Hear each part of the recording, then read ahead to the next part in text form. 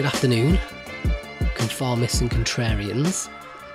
My name's Danny, my own worst enemy podcast. Right, update time. So, I'm back from my holiday in Tenby, and not a moment too soon, let me tell you.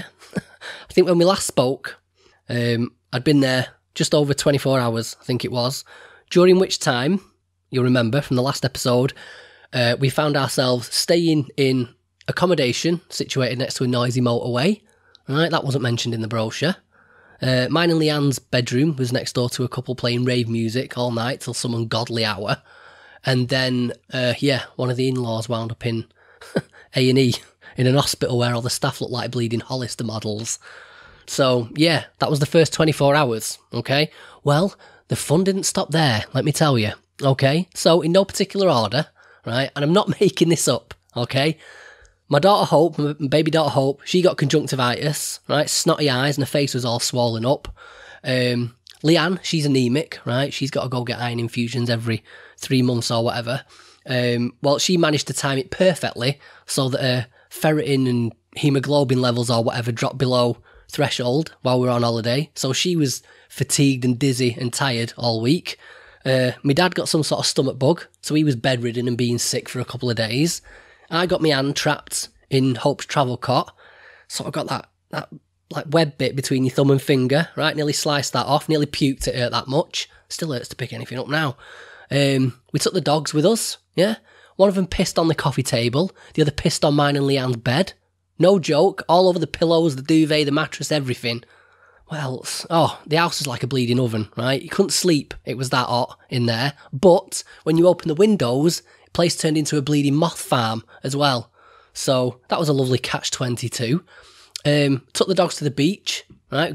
One of them's a beagle called Jax.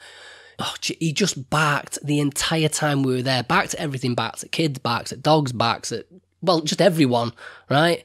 But it was so embarrassing. It was like one of those, it wasn't like a busy beach where there was loads of people and loads of noise. It was like one of those kind of out in the sticks, relaxing, kind of quiet beaches, and then you just got this stupid beagle sounding like a bleeding foghorn in the middle of it. So he was ruining everyone's day. Everyone's rolling their eyes and tutting at us. So we basically got shamed off the beach. That was embarrassing. I saw my ass. And we'd only been there like, I don't know, about half an hour, 40 minutes. I had to drag the kids away. Me and Leanne ended up having an argument about that. We're shouting our heads off in the apartment. That upset my mum. She started crying, right? What else? Oh, Hope. She started teething recently. She kept us up all night on, I think it was Thursday night or something like that. So when we tried to have another attempt at a beach day, without the dogs this time, we were just both too bog-eyed to enjoy it. Leanne got shit on by a seagull while we were there, right? Then she goes to try and hire a windbreaker off the guy who had like a stall on the beach or whatever. So yeah, she goes over and the guy's like, I don't know, sorting his stock out or whatever, and she's trying to get his attention and he's being ignorant or whatever, so she storms off, sees her ass with him, calls him a wanker or whatever. Turned out he was deaf. Brilliant. So, yeah, again, kids got like, I don't know, 45 minutes on the beach. Then on the drive home, right, so on the way there, we kind of drove down all the A roads, all the country roads and stuff. And I find them exhausting. I know they're very picturesque and all that, right? But I can't handle it because those are the kind of roads where I'm paranoid that some little chav in his Vauxhall Corsa is going to be overtaken on a blind turn and he's just going to wipe the family out. So I drive slower. Every corner that we come to, I'm like super red alert and it's just exhausting. So yeah, I want to drive on the motorway on the way back. Nice straight line all the way home. So I set the sat nav to take us to the motorway, go through Bristol and that, and it said something like 3 hours, 45 minutes or something. Perfect, that'll do me. Oh, well, sat-nav screwed me, right? At some point, it just decided to redirect me away from the motorway, back onto the country lanes. Took me 7 hours to drive home, right? My mum was following in the car behind. She nearly fell asleep at the wheel. It took that long. We had to pull over and let her have a kip so she could get her brain back in her head. I was close to having my second nervous breakdown by the time we got home. So, yeah, brilliant. 5 stars on TripAdvisor. Jesus. But it wasn't all bad. You know, there were a few good moments sprinkled in there, I suppose, but yeah, I won't bore you with those. Right, today's episode. Is it time to abolish psychiatric diagnosis? My guest today is Dr. Jucy Johnstone. Jucy is a consultant clinical psychologist, conference speaker, lecturer and trainer, known for taking a critical perspective on mental health theory and practice. She is author of Users and Abusers of Psychiatry, co-editor of Formulation in Psychology and Psychotherapy, Making Sense of People's Problems, and the author of the book which forms the basis of today's discussion, A Straight-Talking Guide to Psychiatric Diagnosis. Jucy also writes a blog at Mad in America, where she writes about replacing psychiatric diagnosis with a formulation-based approach that explores personal meaning within relational and social contexts. In today's episode, we discuss why the concept of psychiatric diagnosis is both invalid and unreliable. We weigh up the benefits and consequences of being labelled with a particular disorder, and whether or not it's time to abolish psychiatric diagnosis altogether and replace it with an alternative approach. Okay, so before we jump into this one, this is one of those subjects where some people get all hysterical, purple-haired social justice warrior about it. So I just want to take a moment to clarify my position on it, just to save me the earache later, really. So my experience of understanding my situation through the lens of diagnostic labelling or whatever was pretty much a negative one, I'd say. So I've thought a lot about this over the past few months, and for me personally, I've really failed to identify a single benefit that arose from the label agoraphobia, which is my speciality, if you like. I think at one time I did feel there was a benefit, but I think those benefits were more misinterpretations on my part.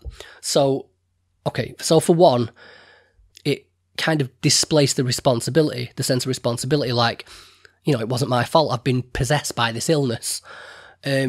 Which I'd say it did provide kind of short-term relief, but long-term was actually kind of disempowering.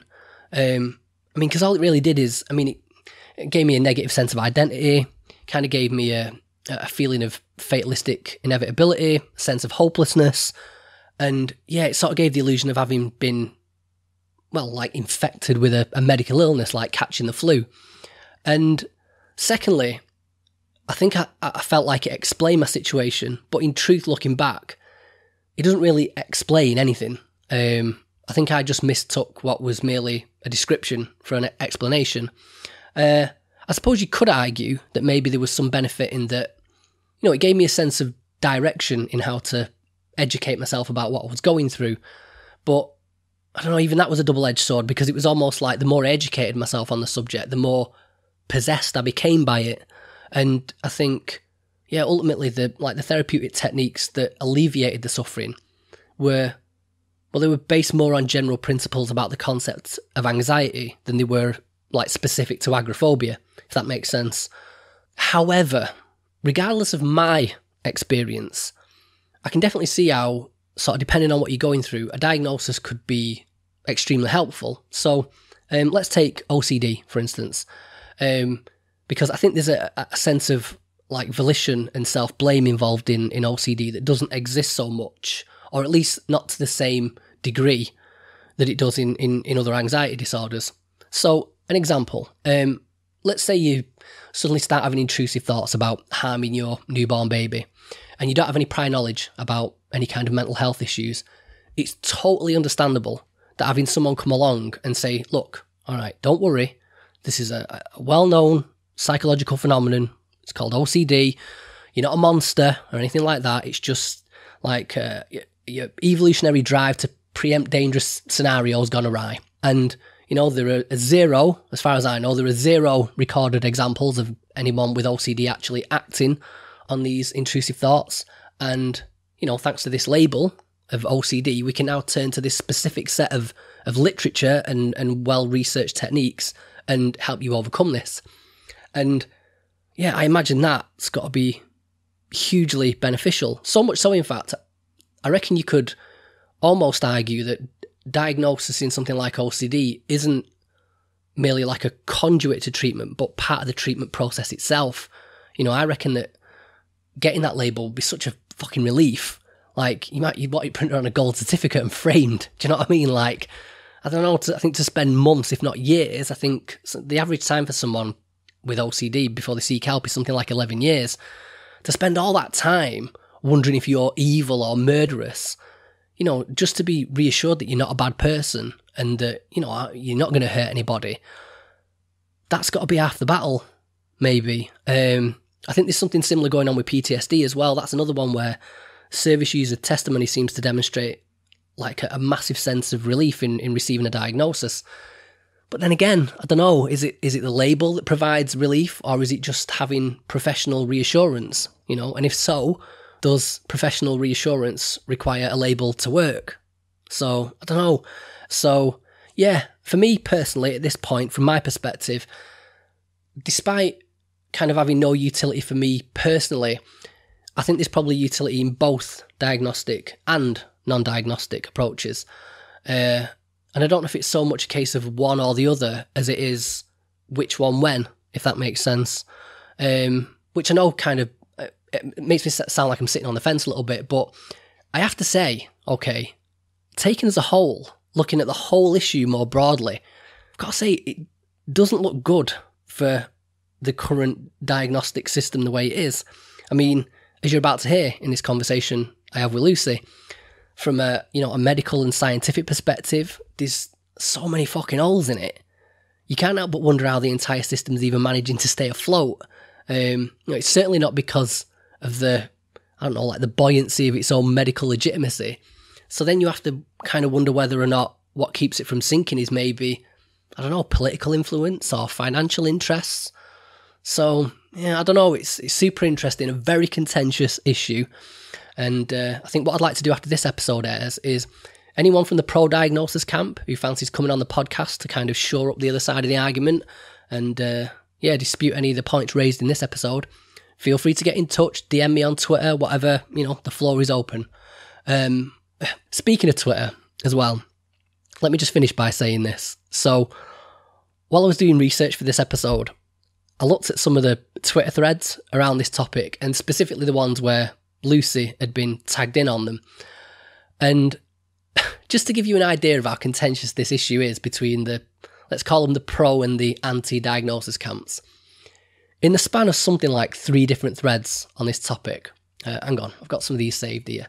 So there's accusations of demagoguery. Someone got compared to the Night King in Game of Thrones, only less glamorous apparently. Someone posted the Hieronymus Bosch Heroine of Hell painting and said, if you look closely, you can see someone from the opposite side in there. People are calling each other mealy-mouthed, brainwashed. Someone managed to come within a single degree of confirming Godwin's law, calling someone Mussolini and using BNP and UKIP analogies. They're screenshotting each other's conversations and reposting them, like, look who she's speaking to, and look, this guy's blocked me, and I'm offended, and you need to apologise. No, you misinterpreted what I said, and it just goes on and on and on. And look, right, don't get me wrong, right, I'm not trying to be a spoil sport. I love a good Barney, yeah? Grew up listening to hip-hop, Tupac and Biggie, Jay-Z and Nas, Shady Aftermath against Murder Inc., all that, loved it, right? But with this, I don't know, it's all seems a bit puerile, to be honest. Imagine if a service user stumbled across one of these threads and saw the way you lot talk to each other sometimes. I mean, well, my immediate response would be like, Jesus, I'm supposed to entrust my recovery to this lot. Like, it doesn't inspire much confidence. And besides that, besides not being informative to the people outside the profession, it's not constructive between the people within the profession. It seems like instead of trying to engage in a dialogue so you can actually learn from each other, and you should always assume that the person in front of you maybe knows something that you don't that's worth knowing, but I don't know, it seems like this particular issue has descended into, first and foremost, how can I prove the other side wrong? And then secondly, how can I look like a little smart ass and get a few retweets from the sheep in my little echo chamber on Twitter? And I don't know, maybe I'm reading too much into it, but I don't know, that's certainly what it looks like from the outside. And yeah, there's no excuse for talking past each other like this anymore. That's what I'm here for. People always complaining that Twitter's no good for nuanced debate. Well, stop trying to use it for that then. Come on here, talk to me. You get 2 hours on this podcast, do it properly, civil, in depth, as nuanced as it needs to be. You know, come and debate each other. I'll mediate. Or, you know, if you don't want to talk to each other, debate me. I'm happy to play devil's advocate, whatever. But yeah, as a service user myself, if I was to pop a little note in the suggestion box for you guys, it'd say, stop talking bollocks on Twitter. Or at least come up with some more creative insults. I mean, come on, Mussolini and the BNP. Rubbish. The whole point of Godwin's law was to try and stop people using cliched, hyperbolic comparisons. 30 years later, we still haven't learned. I don't know. The Night King insult was pretty good, though.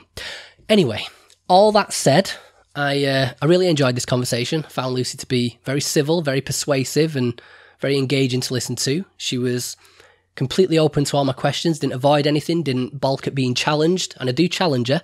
She didn't ask me to edit anything out either, and I do give my guests that option. So, yeah, a good start to opening this subject up for further elaboration, methinks. So, you can follow Lucy on Twitter. She's at ClinPsychLucy. If you can't handle the spelling of that, I will include a link in the show notes. If you're interested in learning more about this topic, you can go to adisorderforeveryone.com, and that's with a number 4, adisorderforeveryone.com. They've got plenty of articles on there to get you started. They're also running a bunch of workshops towards the end of the year. If you fancy attending one of those, I've been invited to the Liverpool event. I'm going to go along to that, see what it's all about. My first event as well that I've been invited to off the back of this, so I'm looking forward to it. Be interesting to see how attached I am to this agoraphobia label on the day when I've got to travel to Liverpool on my own. Something tells me I'll be wearing it like a bleeding face tattoo.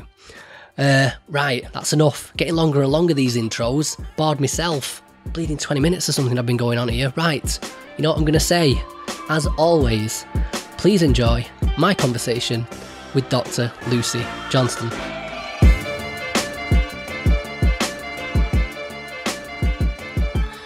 Right, okay. Jucy Johnstone, thank you for joining me. Welcome to the podcast. Thank you. Right, it's going to be one of those subjects today. I've got a few of these episodes coming up where I know it's going to rile a few people up, but that's good. It's good for debate. It's good to have debate as long as we can stay rational, as you say. Rational and civil. Listen to each other's perspectives. Yeah. Yeah. Well, that's exactly what we're going to do today. Today's topic, we're talking about the idea of diagnosis versus formulation might be the best way to put it. Whether diagnosis is still valid, whether it has a place, whether it should be replaced by this idea of formulations, or whether the two should sort of run in tandem. So that's the topic for today. But, as always, before we jump into that, if you'd like to tell us a little bit about you, how you came into psychology, and also I suppose you'd be on the critical side of psychology. So also how you came to that perspective as well. What made you, was there a particular moment where you were thinking, hang on a minute, I'm not comfortable with what's going on here? Okay. Because, as you say, this is such an emotive, complicated topic, I think I'd just like to start with how you're framing it, diagnosis versus formulation. So I think actually even framing it like that is, immediately put some people's backs up, and actually that's not quite how I see it. So I'd like to slightly redefine that. So what I'd like to discuss is diagnosis versus alternative ways of understanding people's distress, of which formulation is one. So I think that might be a less contentious way of looking at it and also a more accurate way of looking at it. But I mean, I'm glad we've had a chance to make that point, because that's frequent how it's presented, this versus that. And then, of course, it sets up for a really unhelpful sort of this side versus that side battle and all the other unfortunate things you've probably seen. Yep. So a little bit about me. I'm a clinical psychologist, been one for many years. And I've spent my career mainly in clinical settings, in adult mental health settings. I've always had an interest in working with people at what you might call the severe end of mental distress. Most of my work's been done in community teams, in secondary care and on inpatient wards. I've sort of alternated that with working in academic and training settings. I think it's actually quite hard to work at the coalface for too long without getting a bit burnt out and needing a change.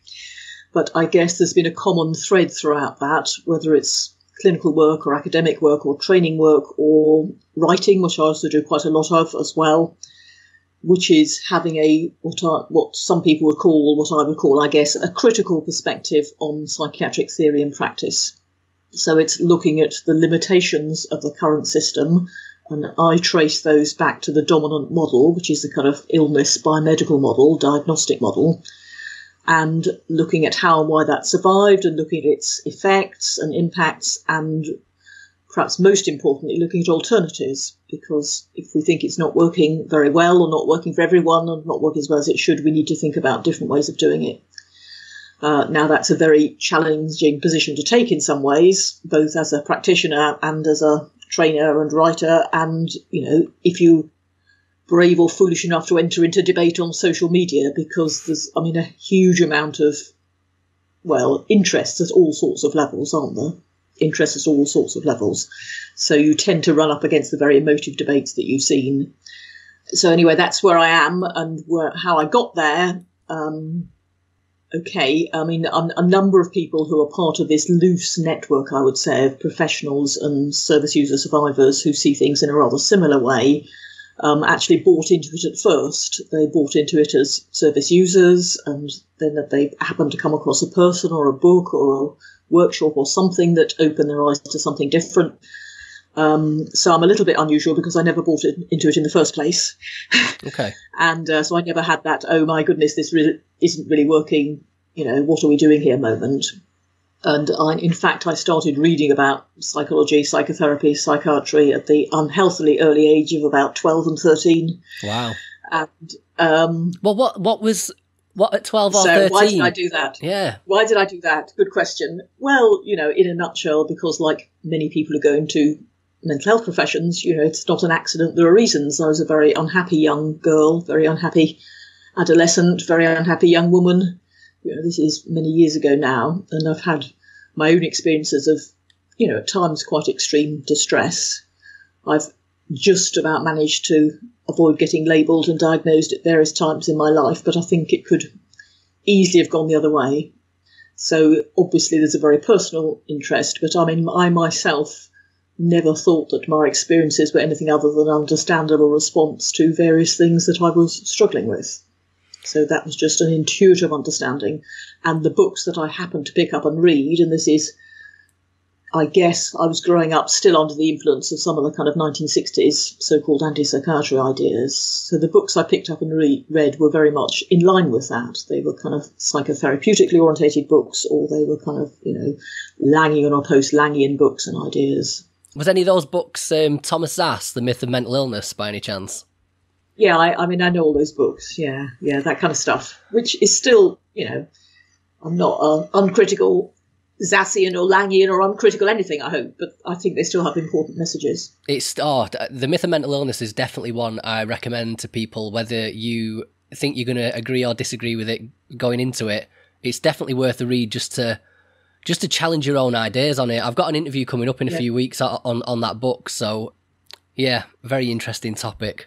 Very interesting. Also, I think I'm glad you mentioned that as well, that you've got personal experience with feeling unhappy or, what people might consider mental health issues or whatever, because I think maybe some people might assume with the kind of the stance you take with diagnosis and what we're about to go into, some people might be mistaken for thinking that you're coming at it from purely theoretical, cold-hearted academic perspective.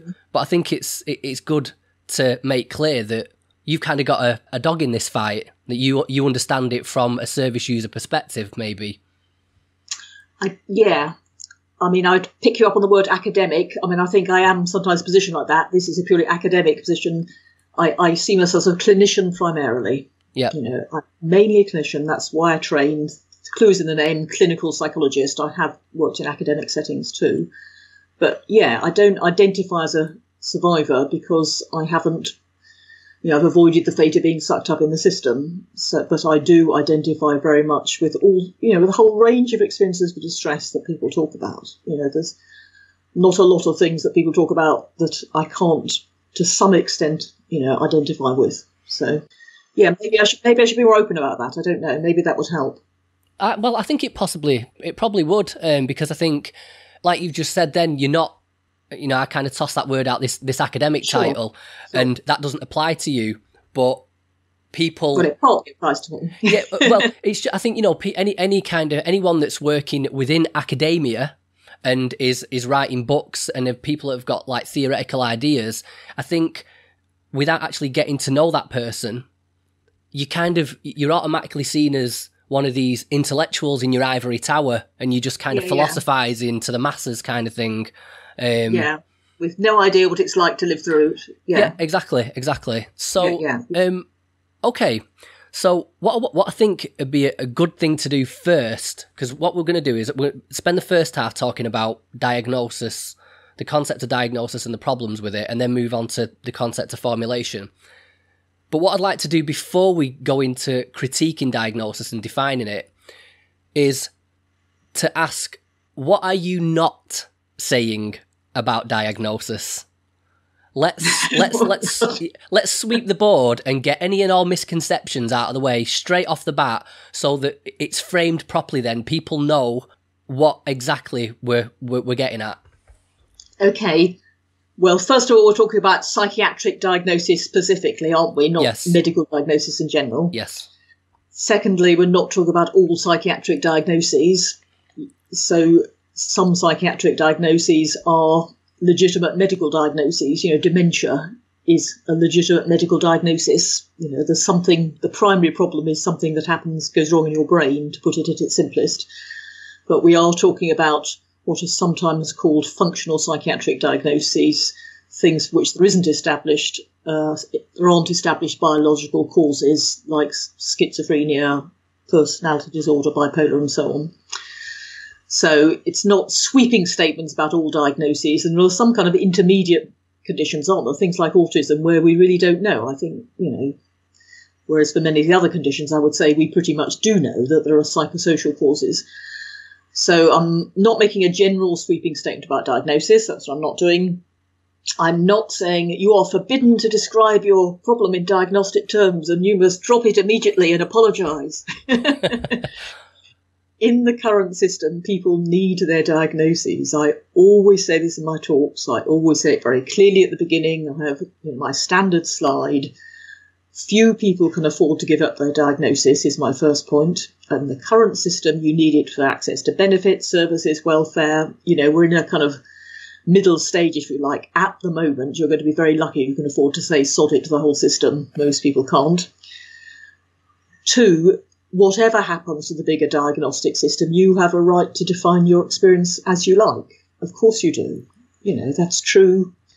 That's actually less true in mental health than in general medicine. So if I go along to my oncologist and he says you've got cancer, let's say, I can decide to disbelieve that if I want. Nobody will come after me with a big injection and say, no, you're lacking in insight, you must sign up to our viewpoint. So actually, we don't usually grant that right in mental health. But, I am very, obviously, people have the right to make up their own personal view about how they best understand their problem. My big problem is that people are not given that choice. People are not put in the picture. Again, unlike in general medicine, psychiatric diagnoses are imposed on people. And for some people that works okay. For many people it doesn't. And for some people they are actually quite heavily punished for not kind of signing up to this particular system with all its consequences. But whatever happens, whether you want to believe you're experiencing, voices of your ancestors or some spiritual or telepathic experience or, schizophrenia, if you prefer to see it that way, that is up to you. That always should be up to you, I think. So, that's my starting point, if you like. I don't want to get into an argument with anyone about their personal viewpoint. That is entirely up to them. If it works for you, that's fine. And I've always taken that position clinically. So I guess another kind of myth that can be around is professionals who are critical of diagnosis go around forbidding their clients to use these terms. Of course I don't. What I think I do that's different is that I have the discussion with people, and I hope I have it in a respectful way. So I would always hope to say, well, who gave you that diagnosis? What did you understand by that? Did you find it helpful? Have you been offered alternatives? Would you be interested in thinking about that, reading about that? Would you be interested in having that as an ongoing discussion as we work together? I would always do that.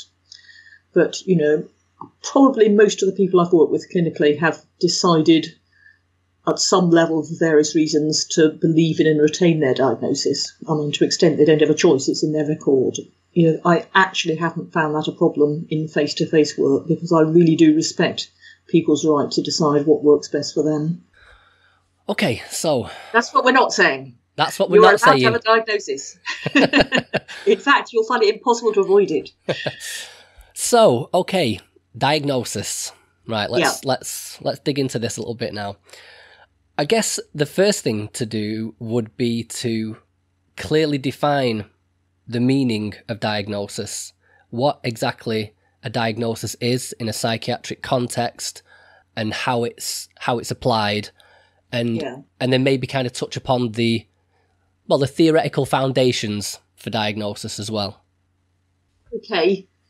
Well, diagnosis is in itself a rather tricky word because you can use it in a sort of layperson sense. I'm going to get the problem with my car diagnosed, but in medicine, what it's usually taken to mean in other branches of medicine is something like, I go along to my GP, let's say, with certain experiences that are distressing, or I'm in pain, or I've got a rash, or I'm tired or exhausted or whatever, or I just feel ill or sick or, whatever. And there are sometimes some physical experiences accompanying that, losing weight or whatever. And any decent GP will know these are called symptoms, by the way. So those are symptoms are things that I'm personally experiencing, but which could be as a result of a whole range of other problems. There's all sorts of reasons why someone might be, let's say, tired and thirsty and nauseous and so on. But any decent GP will have some idea about the possibilities that are associated with certain kind of groups of symptoms, which are my personal reports. And in order to make a diagnosis, the GP or other medic needs to see if there are any signs that can confirm a provisional diagnosis. So, for example, thirst and tiredness could possibly indicate diabetes. So there are tests for that. You look at the amount of sugar in the urine, and as opposed to a symptom, which is on the whole a largely personal report that no one can confirm or disconfirm, a sign, a physical sign, actually, it can be fairly objective. There should be so much sugar in the urine and there's this much. And also, ideally, a sign gives us, it's linked by kind of theory and some kind of, research-based understanding to the symptoms. So we know why there is too much sugar in the urine if you've got diabetes, and we know how that results in, thirst and weight loss and tiredness. So that's the ideal situation. Of course, not every medical diagnosis kind of falls into that category, but that's the kind of the paradigm, if you like. That's the model. So at the point at which you've got the sign back, you can eliminate a lot of other possible causes. You have some idea of what's going on at a biological level. You have some idea how that links to what I'm personally experiencing as symptoms. Does that make sense? Yes. Okay, so what's different in psychiatry is first that in all the diagnoses, or except I wouldn't call them diagnoses, but all the diagnoses we talk about, what people are presenting is all at the what you might call symptom level. None of it's objectively verifiable. I feel suicidal, I feel desperate, I hear voices, my mood's going up and down. Can you see how those are all at the symptom level? Because notoriously, we don't actually have any blood test to see if you actually have got so-called bipolar disorder, so-called schizophrenia. So that's one very big problem. We cannot confirm the presence of these so-called illnesses if they are illnesses because we haven't got that far. So strictly speaking, I guess you call those syndromes, not illnesses. But there's another even bigger problem, is that nearly all the things in psychiatry that are described at a so-called symptom level are not best seen as, they're not bodily symptoms. They're not things like, thirst and tiredness and weight loss and all the rest of it. They are unusual or distressing forms of thought, feeling and behaviour, which are then wrapped up in medical language. So it's actually quite wrong, I think, to talk about these as symptoms. I mean, that brings the whole medical baggage with it, doesn't it? As soon as we start assuming it's correct to call these symptoms. If we call these experiences, difficulties, struggles, problems, then there's no obvious reason to be looking for biological causes for them. And indeed, it's quite rare to have biological causes that make you think, feel and behave in a certain way. There are such things, aren't there? But there is actually no evidence for biological causes for most of the diagnoses we're talking about. And on the other hand, there's a mountain of evidence for the fact that these are ultimately understandable responses to people's social circumstances. That's often a complex thing to tease out. So the bottom line is, from my point of view, but it really, really isn't just me, this is another misunderstanding, this wild, mad maverick who's come up with all these crazy ideas. The irony is that this is not just something admitted by so-called critics. It is admitted by the very people who drew up the diagnostic system. It is run into the ground. And I'm going to read some quotes, if you don't mind. This is another long answer. So here's the chair of the DSM-5 committee, DSM being the sort of manual of diagnostic so-called diseases and disorders that is drawn up and revised every 10 years or so. This is one of America's most senior psychiatrists. We've been telling patients for several decades we're waiting for biomarkers. That is actual evidence, like the sugar in the urine, that will actually enable them to say, yes, these experiences are best understood as illnesses to be diagnosed. We're still waiting. And the chair of the former edition of DSM-4, Dr. Alan Francis, he's been one of the biggest critics. He says DSM is totally wrong and absolute scientific nightmare. I mean, that's pretty damning. So something that really, really isn't appreciated, I think, is it's not in any simple sense about do we hang on to diagnosis or not. Diagnosis in its current form is going. This is happening way above the level of any critics, any, annoying psychologists who keep kind of throwing stones at it, any service users who find it helpful. At some point, 10 years, 20 years, this is admitted by the very people who drew it up, and they're pouring billions of pounds and dollars into developing a new system.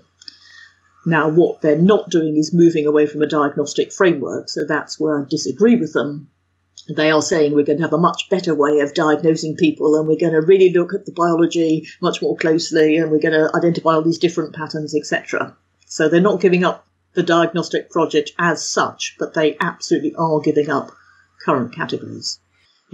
That is just a fact, and that is something I think that we all need to know about. We all need to face up to those implications, and actually service users need to be informed about that, and they are not. They're presented with these diagnoses as though they're fact, as though they're truth, as though they're evidence-based. That is absolutely untrue and unprofessional, and actually I'd go further and say unethical. Okay, a couple of things there. First one would be, so with things like with schizophrenia and depression, in all kinds of mental health issues, one argument against that could be, well, if you look at like the brains of somebody with schizophrenia under neuroimaging, there's a clear difference between the brain of somebody with schizophrenia as compared to somebody who hasn't got schizophrenia. And surely that represents the kind of biomarker that we're saying doesn't exist. Okay, well, first of all, as far as I'm concerned, there's no such thing as a person with schizophrenia. Okay. There is such a thing as a person who's suffering a range of distressing experiences which get parcelled up and called schizophrenia. Let's remember Zass here and Lang. Secondly, because these are not valid and reliable categories, as admitted by the people who drew them up, actually there are no clear differences between people with this diagnosis and people without it.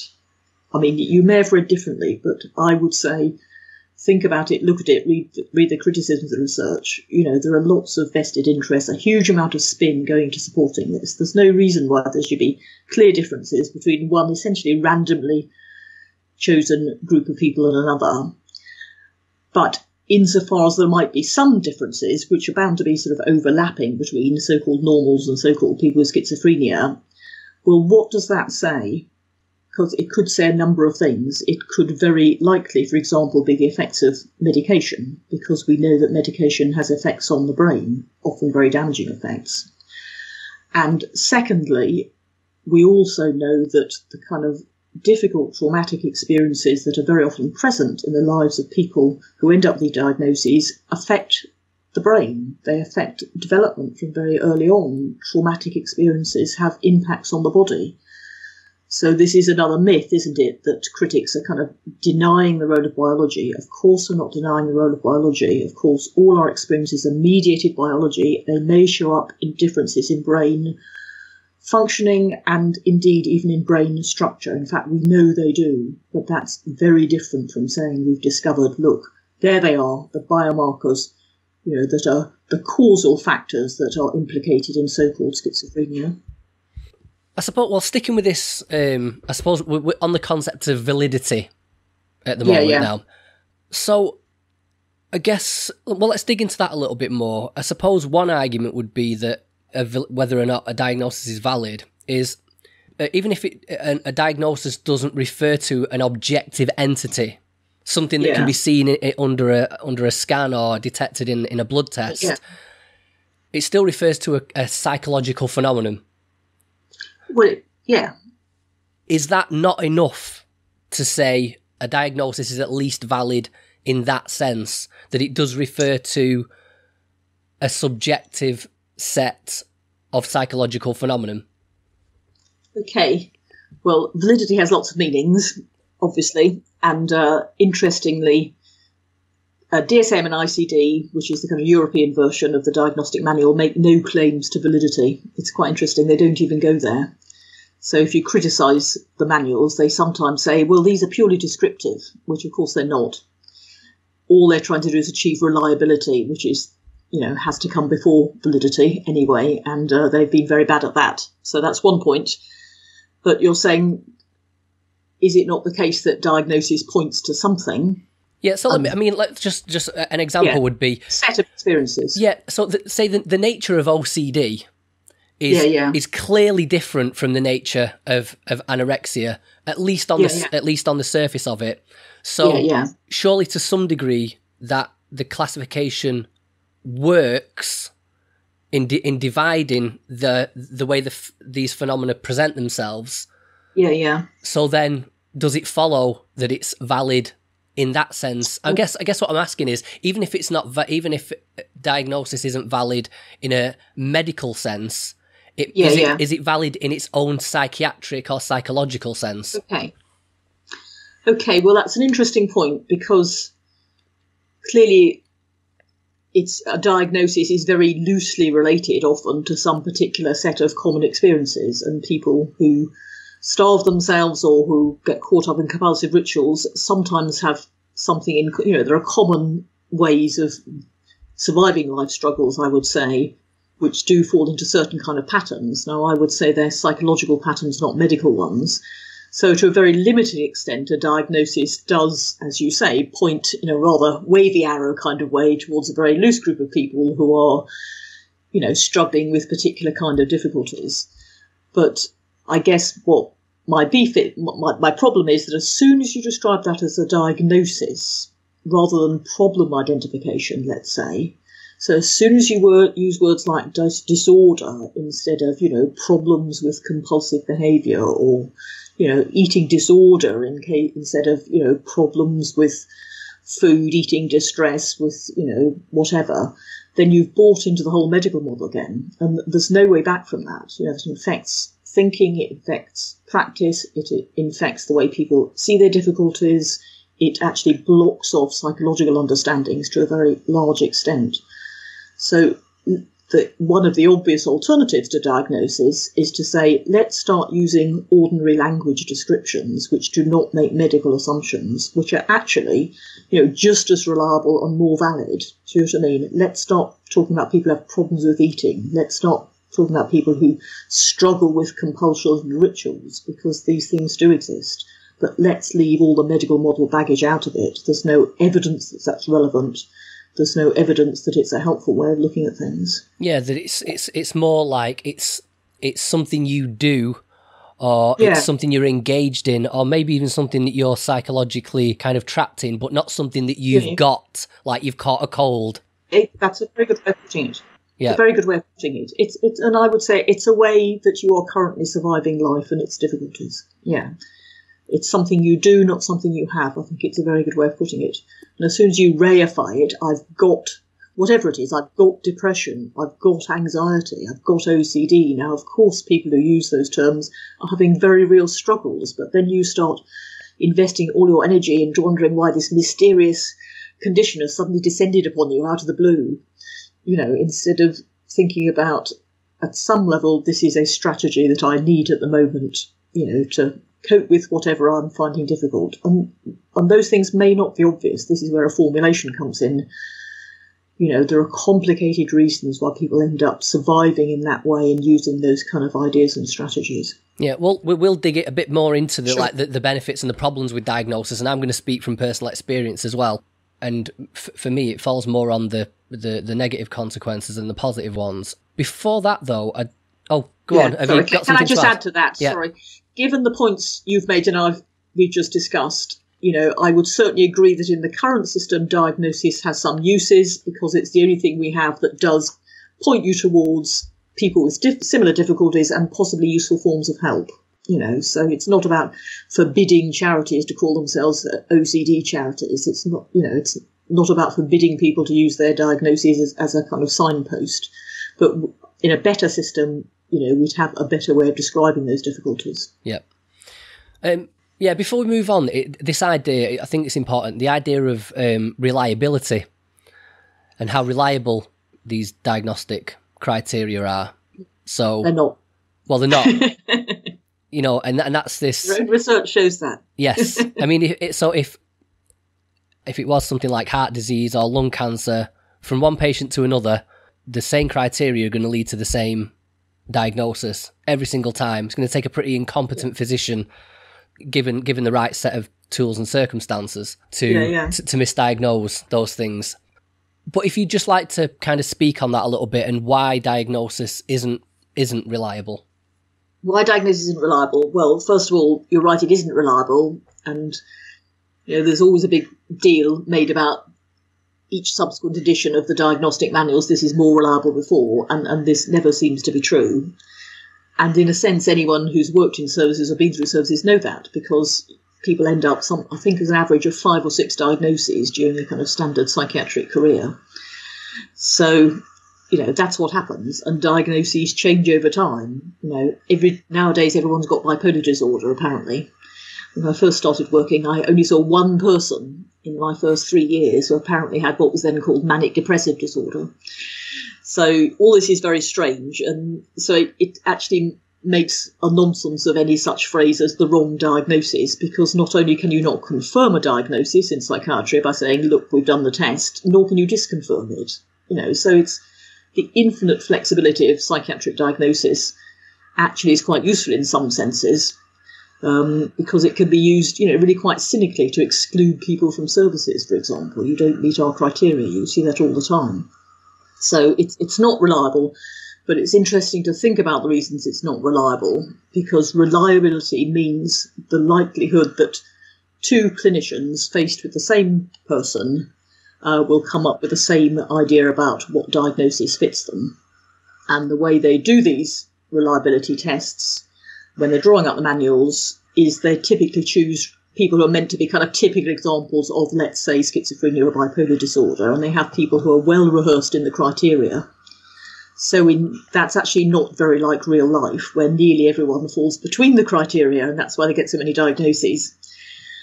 And one of the interesting things is that even with these so-called typical patients with typical so-called symptoms and, well-rehearsed psychiatrists, on average, reliability is not a lot better than guesswork.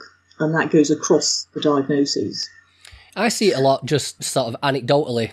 So I run a mental health support group. I meet a lot of people there. It's the group's up into the thousands now, about 5,000 people signed up. I've met hundreds, if not however many people. And it's so common for people to tell the story that they first got diagnosed with this, but then it got changed to something else, which on the face of it might not sound so bad, because it might sound like, well, you know, over time you kind of honing the diagnosis and honing in on something. But one of the more problematic consequences of it is people are flipping medications left, right, and centre to try and suit whatever diagnosis they're given. And I think another thing worth saying is the diagnostic criteria might work with someone that's got just the one disorder. You know what I mean? Yeah. If they've just... Disorder in quote marks. Yeah, if they've just got that... Yes, the disorder in quote marks. If they've just got OCD or they've just got generalised anxiety. But, I mean, you take someone like me, for instance. So, in running through my diagnostic labels, at the heart of it was hypochondriasis. Just this obsession with being ill, thinking I'm ill all the time and stressing about that. But then there was a lot of body checking, a lot of compulsive body checking, which could run into dozens, maybe hundreds of times a day. But then that might subject me to the OCD label. I struggled with going out as well. I stayed in the house a lot, which makes me an agoraphobic. But also I was struggling with panic attacks at the same time. So is that panic disorder or is that agoraphobia with panic disorder? But my agoraphobia was particularly bad when I was out amongst people and crowds. So is that social phobia as well? And then... With somebody like quite miserable, so you were probably depressed as well. Yes, I was. I went through a period of that as well. Let's keep going. I went through a short period of suicidal ideation, which afterwards made me monophobic, as it's called. I didn't trust being left by myself. So once you bunch all them together, he's got depression, agoraphobia, panic disorder, hypochondriasis, monophobia. Surely it loses all meaning by that point. It does. It does lose all meaning. That's an absolutely typical story. And that shows up in the kind of overlap between categories. And if you look at DSM, you have all these kind of, mixed categories like schizoaffective disorder. And you sometimes see people with schizoaffective disorder in the context of, personality disorder traits. Do you know what I mean? It's nonsense. And the core of the problem is that ultimately these are not medical judgments, but subjective judgments. How distressed is this person? Is this normal in a sense, is always at the core of the judgment. All of these judgments that make up DSM ultimately come down to personal, social and cultural norms. How do we expect people to behave in this particular society in these kind of situations? Those are not medical judgments, and people are certainly very often very distressed and may well be in need of some kind of help and support, but they're not presenting with diseases or illnesses in a medical sense. So at an intuitive level, people know, I never find it very difficult to convince people of this, because at an intuitive level, they've lived it, they know it's rubbish. And they also know that each subsequent diagnosis failed to produce the magic solution. Yes. Okay, before we move on to formulations and start digging into that, I would like to kind of close this up by running through some of the benefits and the pitfalls of receiving a formal diagnosis. And let's start with the benefits. What are the upsides to it? And from both a clinical, from the clinician's perspective and for the service user, what are some of the benefits of a formal diagnosis? Okay. Well, in current systems, there are obviously very practical, important benefits, like I may be eligible for services which I need, I may be eligible for welfare or other kind of benefits. I may be able to use this diagnosis to get in touch with relevant self-help or support groups, etc. At a personal level, people often report saying, well, I'm so relieved because now I know somebody knows what's wrong, I'm going to get help, so there can be a sense of relief. But as we've just discussed, that often tends to be illusory, because it isn't the fact that there are clear-cut diagnoses that lead to kind of helpful forms of intervention, or at least it often isn't the case. People also often report, and this is important, I don't feel so guilty anymore. I don't have to blame myself. And that is also important, but I think that's as a result of really rather, I've discussed this in my book, rather primitive ways as a society we have about thinking about emotional distress. So people tend, I think, to fall into this polarisation, which you read everywhere in the papers. It's around in people's heads. Either it's my fault or someone else's fault or my parents' fault or something, and I ought to pull myself together, or there's nothing wrong with me, or someone is to blame, or it's a brain disease, it's absolutely not my fault, I can't help it, and essentially some external force is going to fix it. Those are really primitive polarities, and of course presented with that, people are likely to choose the second one, aren't they? It's not my fault, and I don't have to go into all this stuff, and perhaps I don't have to look at a lot of painful stuff that may be around. So I know we're coming on to formulation in a minute, but as I see it, formulation is a kind of a way through the middle of that. It's something between what is sometimes called the brain or blame trap. It's all in my brain versus, blame and so on. And yet another thing people say, and this is also important, I feel validated, I feel someone's understood my suffering and noticed that I'm really struggling, and that is really important. But I guess what I would say is there are other better ways of validating your distress which don't come with all the negative baggage of diagnosis. Yeah, one of the interesting ones that people seem to say is that they find it explanatory, like it helps them understand their condition. Yeah. But I suppose with the DSM, the way it works, that's not the DSM isn't an explanatory document, is it? It's purely descriptive. Yeah.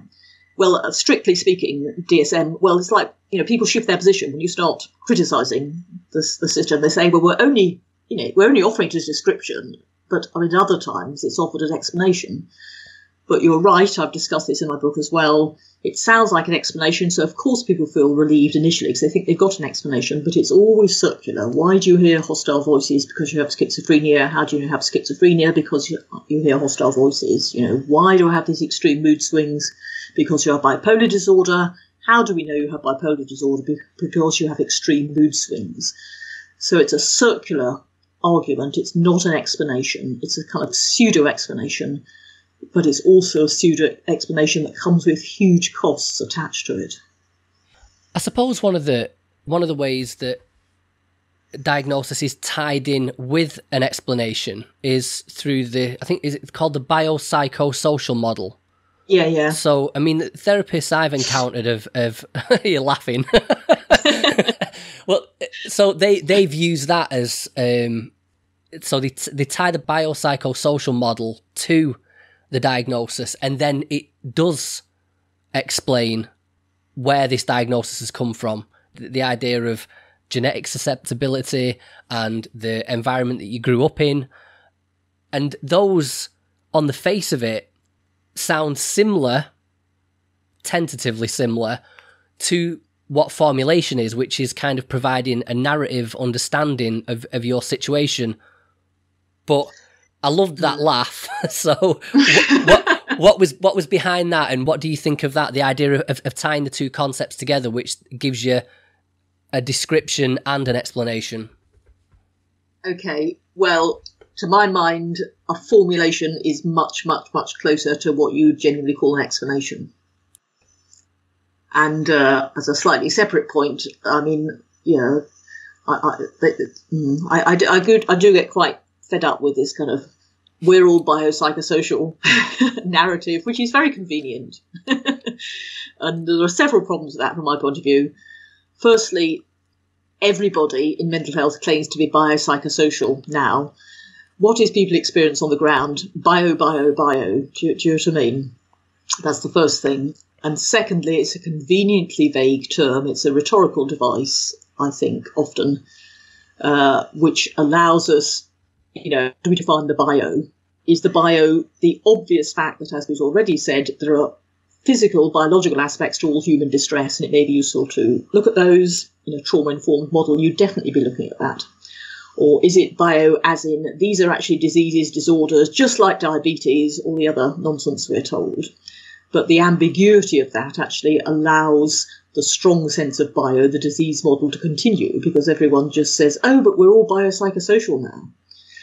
And the problem of that way of looking at it is that in practice, the psychosocial, all the things that happen to you, get seen as triggers of the underlying disease. It's absolute nonsense when you unpick it. So you go along, you have your first interview, You take your history. This awful thing happened. I was abused by my stepfather. I lost my job. I haven't got enough money to live on.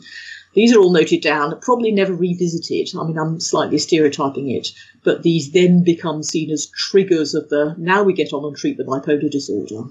So it's incoherent in theory, I would say, the biopsychosocial model, depending on how you define it. And there are very good professional, I would say, interests in not defining it too closely, and it's unhelpful in practice. That's my little rant. Okay. Another one, which try another one on me. Okay. Well, okay. I think there's possibly something in this one. So, the idea that receiving a formal diagnosis enables the clinician to apply evidence-based therapy. So, CBT or whatever therapy is often studied with these different disorders or so-called disorders in isolation. So we take people with OCD and we study that and apply and try different therapies and see how they work out. And we do the same for people that present with these different psychological phenomenon. And they're kind of passed out in that sense. So that the evidence-based therapy, if you went to your clinician with OCD, well, then they've got a stack of evidence-based therapy. They've got all this research that says, well, specific to the symptoms that present in OCD, this type of therapy is the most likely to help that person. Yeah. I've heard this one too. Okay. I mean, okay. Here's my little disclaimer about CBT. I know a lot of people who work with CBT in a very sophisticated and helpful way, and I think it can be really useful. There are also a lot of sort of narrow versions of it around, and there's a whole lot of rhetoric around CBT, which in some versions really is the kind of psychological equivalent of, the biomedical model. It's medical model psychology, I call it. So there is claimed to be a huge evidence base for CBT specifically, nearly always. What's the evidence base for any problem you care to mention in psychiatry? I can tell you, you don't have to look at the nice guidelines. It's medication plus CBT. There, saves you a lot of reading.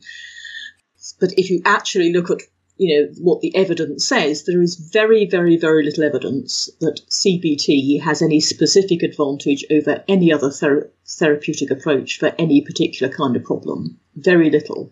Now, that's not to say that it doesn't have some quite useful techniques. So I, for example, think some of its anxiety management stuff is quite useful. I think some of its OCD stuff is quite useful. But, I mean, speaking personally, I've worked with a lot of people with so-called OCD, and I've never used that stuff. Do you know what I mean? I've had some really quite remarkable pleasure of seeing people recover, very largely or completely, because OCD is what it is about something, and I'm much more interested in the about something. Maybe you sort of add on some CB techniques on the top. So I really query the whole evidence-based CBT for this disorder rhetoric, but I would also say that to the extent it's true, let's call it problems, not disorders. I have no problem with saying for example, there's a huge body of evidence about hearing voices that comes outside psychiatry, the Hearing Voices Network. They define hearing voices very non-medically, and for some people, hearing voices are a problem. There's actually a lot of literature and research and interest about the specific problem of dealing with hearing voices, defined non-medically, largely non-medical approaches. That's very useful. So that as applied to something like ritualizing, I don't have a problem with that, but that is not within a diagnostic model. Okay, I'll shut up now. Yeah, no, I was just going to, I think you've kind of already answered it though there. I was going to pick you up on, you said that you think that with CBT, some of the OCD stuff works quite well and some of the anxiety stuff works quite well. For some people, yeah. So, but that's part of the problem. I've yet to see someone cured by the standard. Take an example, I've yet to see anyone cured, but there may be some people, but I've had quite a long career, by simply applying the NICE recommended CBT for OCD package. But you are saying that there are certain CBT methods that apply better specifically to something that would be perceived as OCD and something that would be perceived as anxiety? I think CBT can offer some useful strategies.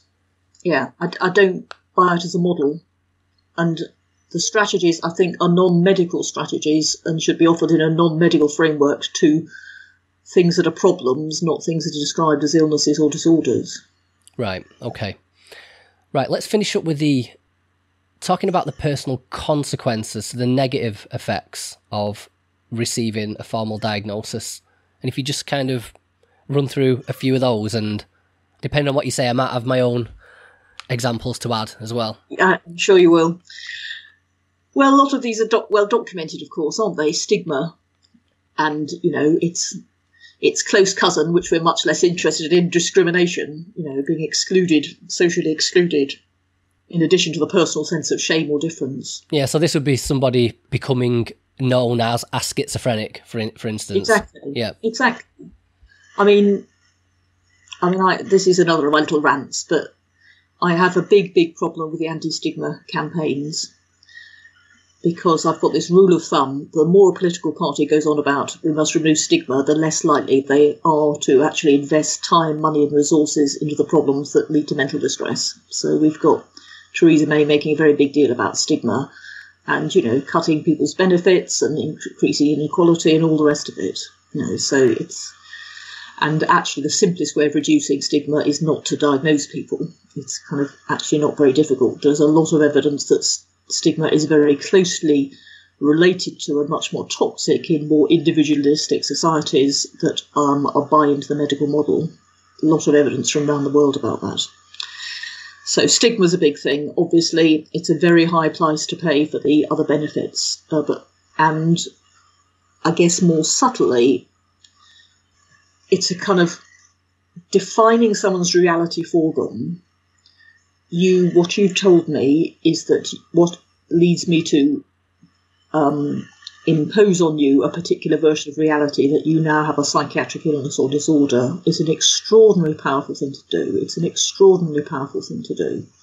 Something that's done quite routinely and recklessly in psychiatric services. That's what they're set up to do. That's their basis in a sense. But I sometimes describe it as, you go in to see some other person with a problem, you come out as a mental patient with an illness. That is a big, big, big deal. And, many years ago, I have studied half a degree in philosophy, so language is important to me. Language defines our reality. Language defines, the way we think. Language ultimately sets the scene for everything else that follows. So once you see yourself as having an illness or disorder, it can set you on a lifelong path of a psychiatric career. I'm sure you've seen this. Recovery rates I've spent a bit of time searching for overall recovery rates from people who go into psychiatric systems. They don't appear to exist. No one appears to be measuring them, which is interesting. But your personal experience, I'm sure, would suggest that it's very much the exception for people to go into psychiatric hospitals or systems and come out recovered. Too long it's introducing this third party into your life forever. And a lot of that can be traced back to all the other more subtle impacts of a diagnosis, which is like conceptualizing problems as illnesses. So you stop looking at the psychological factors, you stop looking at the social causes, you give a message that actually in some sense is very disempowering, is shaming, encourages you to rely on external solutions, sets you aside from other people, encourages people to relate to you differently. The whole lot. And I would see that all as being set in motion by the application of a diagnosis, the redefining of someone's reality in this very powerful way that is not actually evidence-based. So my personal experience of being diagnosed I didn't enter the psychiatric system. And so I think my example serves as quite a powerful one of how influential these words and, like you were talking about, the language can be. So I didn't enter into the psychiatric system and was there for a long time. My initial experience was I'd been struggling for a while with, at the time, was predominantly hypochondriasis and agoraphobia. And so I went to see a CBT therapist, and it was just the consultation phase. It was just a consultation meeting. And after talking to the therapist for a while, she just said, "Yeah, that sounds like agoraphobia." That's all. That's as far as my diagnosis went. It wasn't a clipboard. I wasn't, there was no printouts with "you've got this" and Yes. Yeah. And even though it was kind of a very informal, it was thrown out there during a consultation phase. Hearing that from a professional, because at that point I didn't know anything about mental health. I hadn't read about it. I just knew my head wasn't right. And just hearing that word from that person who's obviously a trained therapist and they know more about it than me. Expert, yeah. An expert. I took that diagnosis, that word away with me. And then I became an agoraphobic. It became my identity.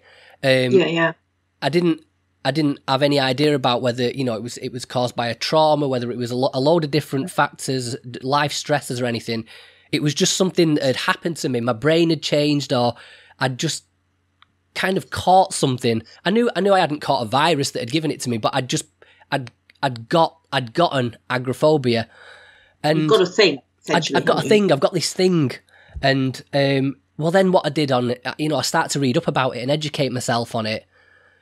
And I've got to say, all that happened then is it just snowballed. Things just got worse because it almost became a self-fulfilling prophecy. The more I read about it, the more I found out that this symptom is involved, or that kind of behaviour is involved. I started to indulge in those behaviours anyway.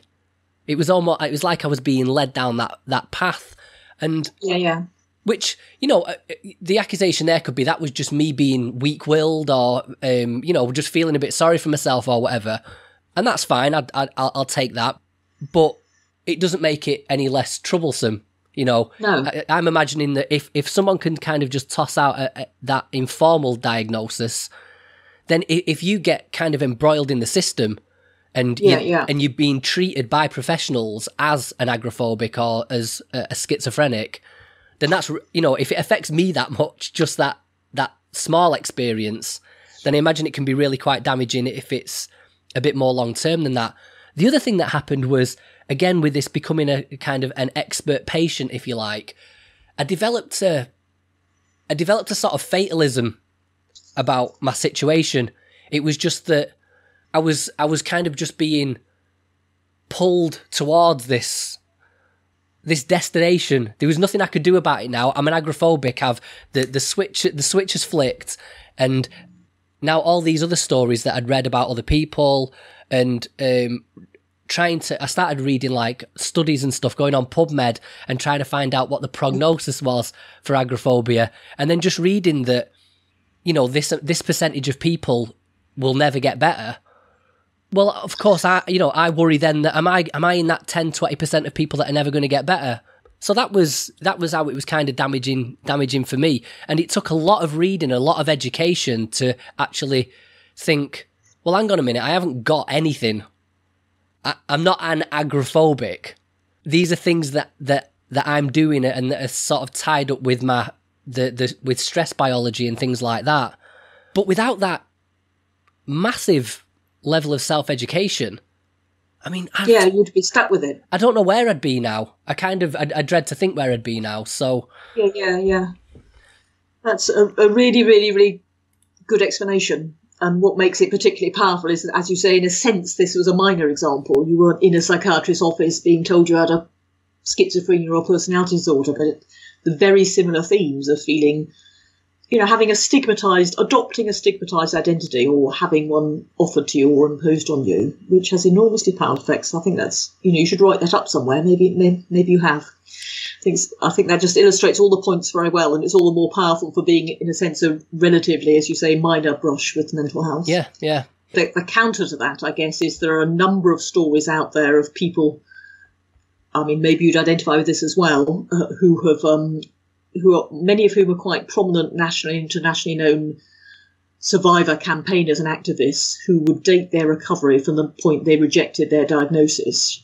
Someone came along and offered them a different view. Sounds like you found your view through reading. Sometimes it's through that. Sometimes it's through a professional who offered it differently. Sometimes it's through an organisation like the Hearing Voices Network. From that point on, they were able to follow a different path and actually leave psychiatry behind. But that often seems to be a necessary first step. Yeah, I think I would describe my recovery. I'm not all the way there, but the majority of the way. My recovery started when I decided to take responsibility. Now, let me tell you, Lucy, using that terminology, especially running a mental health support group, the amount of arguments I get into by using that terminology, but I stand by it. It was when I decided to take responsibility for myself and make this my thing and my journey, because that's the other thing I feel it took away from me. It was like, you're an agoraphobic or you've got agoraphobia and there's nothing you can do about it. That's just what you are now. And having that idea that there was anything I could do about it, that there was any kind of role that I could play, having that taken away from me was hugely disempowering. Well, that's also very interesting, because one of the messages that can, on the one hand, be a relief of a diagnosis is taking away responsibility. I can't help it. It's not my fault, the stuff we talked about. But of course, feeling disempowered and reliant on expert advice and stuck with something, as you say, is really not helpful. And some people are able to say, right, I'm reversing that. I'm taking responsibility for myself. I guess some people are maybe less able to do that. And to my mind, a formulation is something that's a midpoint between you're not responsible and you're totally responsible. You know, formulation, to my mind, is a way of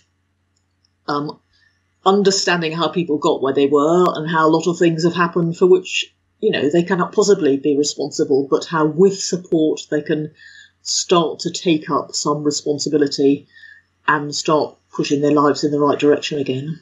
Well, perfect segue. So let's get to it. So what exactly is a formulation? And also, if you could give us a little background on it, where did the idea come from? Where did it first emerge? And what exactly is it? Okay, it's not anything exactly. It's one of those vague words. Okay, so, well, first of all, I want to put formulation in a bigger context, like we said right at the beginning, because when people talk about alternatives to diagnosis, what I've recently started saying very explicitly, because otherwise people misunderstand it, is the alternative diagnosis is not formulation. That may be an alternative. The alternative diagnosis is listening to people's stories. So in a way, I prefer the overarching word narrative or story. Okay, what diagnosis does is exclude people's stories, stop people from telling them, stop people from listening to them. Everyone in distress comes along with a story to tell. We can't get very far without working out what that story is. So formulation is a particular way of hearing someone's story, but it's not the only way. And throughout history and cross-culturally, there are lots of ways of telling stories, you know, through music, poetry, art, ritual, you know, all the rest of it. In particular settings, I'm talking about Western psychiatric settings, this particular thing called formulation has gained some credibility, has some research to support it, and can be quite a useful tool for promoting change as an alternative to diagnosis. So this particular version of the narrative that's called a formulation is, I mean, I guess you could call it a kind of hypothesis, a theory about this person sitting in front of me, the difficulties they've had, how those have led to their current situation, and this can inform the best way forward. Unless we have a theory about what caused this, which isn't based on all this nonsense about chemical imbalances and so on, we won't be able to work out the way forward. But it's centrally about, it's different from a medical theory about, you know, how you develop diabetes or whatever, because it's centrally about personal meaning. You know, people's thoughts, feelings, and behaviours, people's experiences of distress have to be based on an understanding of what it meant to them. What did it mean to you, let's say, to be put into care when you were young, or to be, you know, beaten up by a partner, or, you know, to be unable to afford to buy decent clothes, or whatever it is. So one of the ways I like to describe it is that it's an evidence-based story.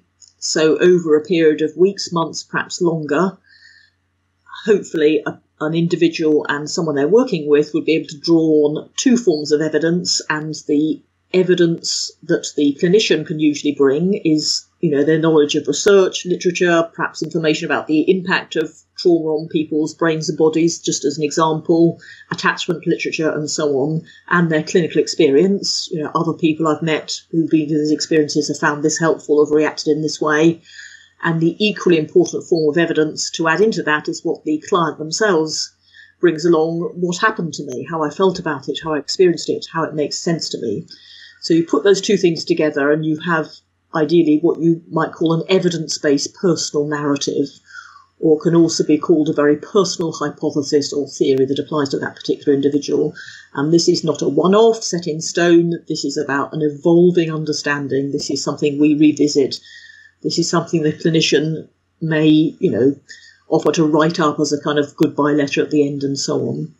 So essentially, I think what it does is offer, in the place of the pseudo-explanation that diagnosis offers, a real personalised individual explanation that doesn't come from nowhere, that's based on evidence and experience, that makes sense to the person, that they co-create, that's very much their construction when it comes down to it. If it doesn't make sense to them, it won't be any use, and that helps to point the way forward.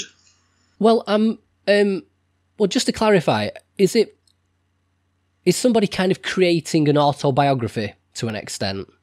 Well, in a way. Yeah, with a kind of particular focus on the more traumatic aspects of their story.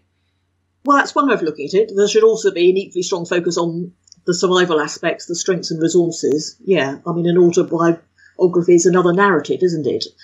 So I guess this is a narrative that is particularly shaped to understanding the particular difficulties that someone comes along with. How do you choose a starting point for a formulation? Well, there's lots and lots of different formulation practice. So, a CBT formulation, which I think sometimes can be useful, sometimes it can be quite rather mechanistic, would have those little boxes to fill in. What are your troublesome thoughts? How do you react to them? How do you then behave? How do you then feel?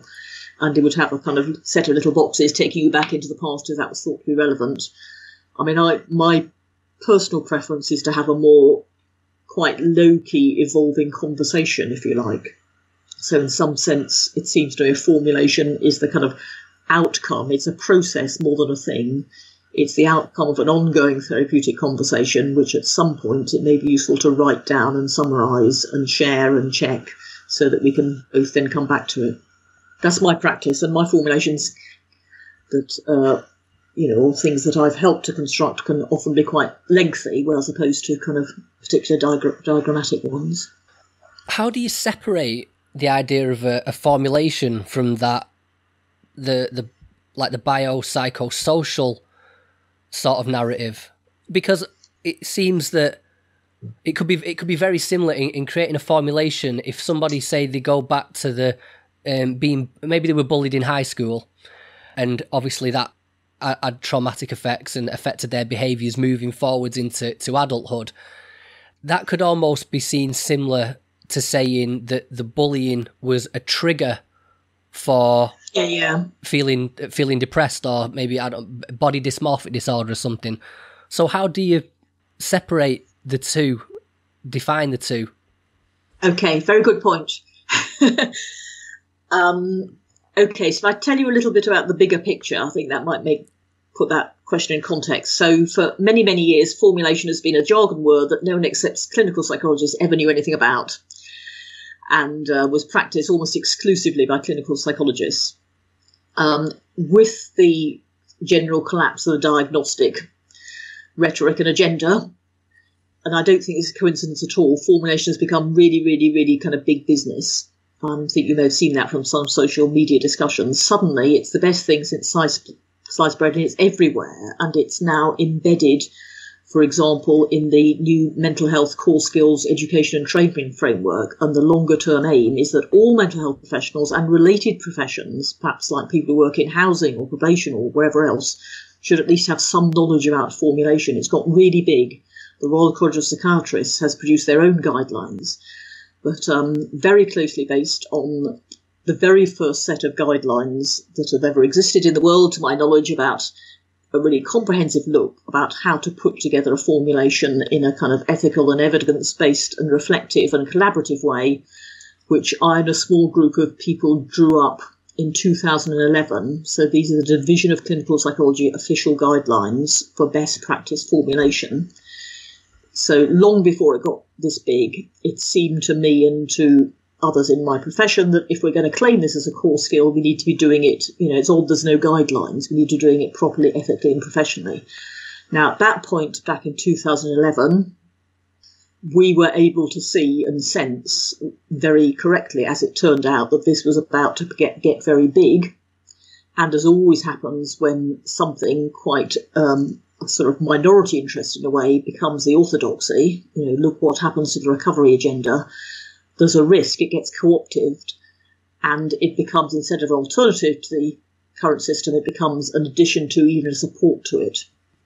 So in those guidelines, we made a very clear distinction, and to the best of my knowledge, we're the very first to make that distinction. I think it remains a crucial one, between psychological formulation, which is actually an alternative to diagnosis. So, your hostile voices seem to be a response to the abuse you've experienced and the awful things that have happened to you, and the voices seem to relate to what was actually said to you at the time.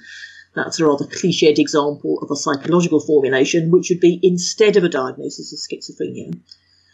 But there's also such a thing that we call a psychiatric formulation, which would be exactly as you described. It'd be much more like you were abused as a child and this triggered your illness of schizophrenia.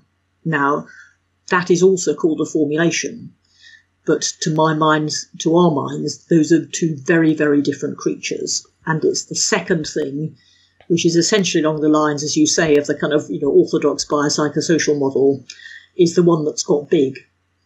There are signs of formulation being co-opted and kind of used to fill the gaps in the diagnostic categories and explanations, because the current rhetoric is, OK, we know diagnosis got a few holes in it, but luckily we all do formulation now. And that fills the holes. Does that kind of make sense? So yes, it does. That's a very appropriate question and a very important political question. It does. I guess the question that springs to mind is, and we've already talked about the idea, the importance of language. Yeah. I suppose you could almost say that the distinction that's been made between the two there is almost seems on the face of it just a rhetorical difference. Yeah. But it isn't. It's absolutely fundamental. You're right. It's absolutely fundamental. And that's why what do people mean by formulation? It's always worth asking. Everybody's got to formulate now. Well, great, up to a point. So we started by saying, is there a diagnosis versus formulation battle? And I was saying, I don't think it is nearly that simple.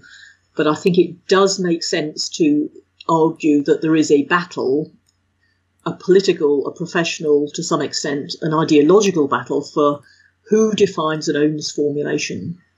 Yeah, that's a big one. Yeah, I suppose throwing that accusation at it like this is possibly just an argument about the use of language. Yeah, it isn't.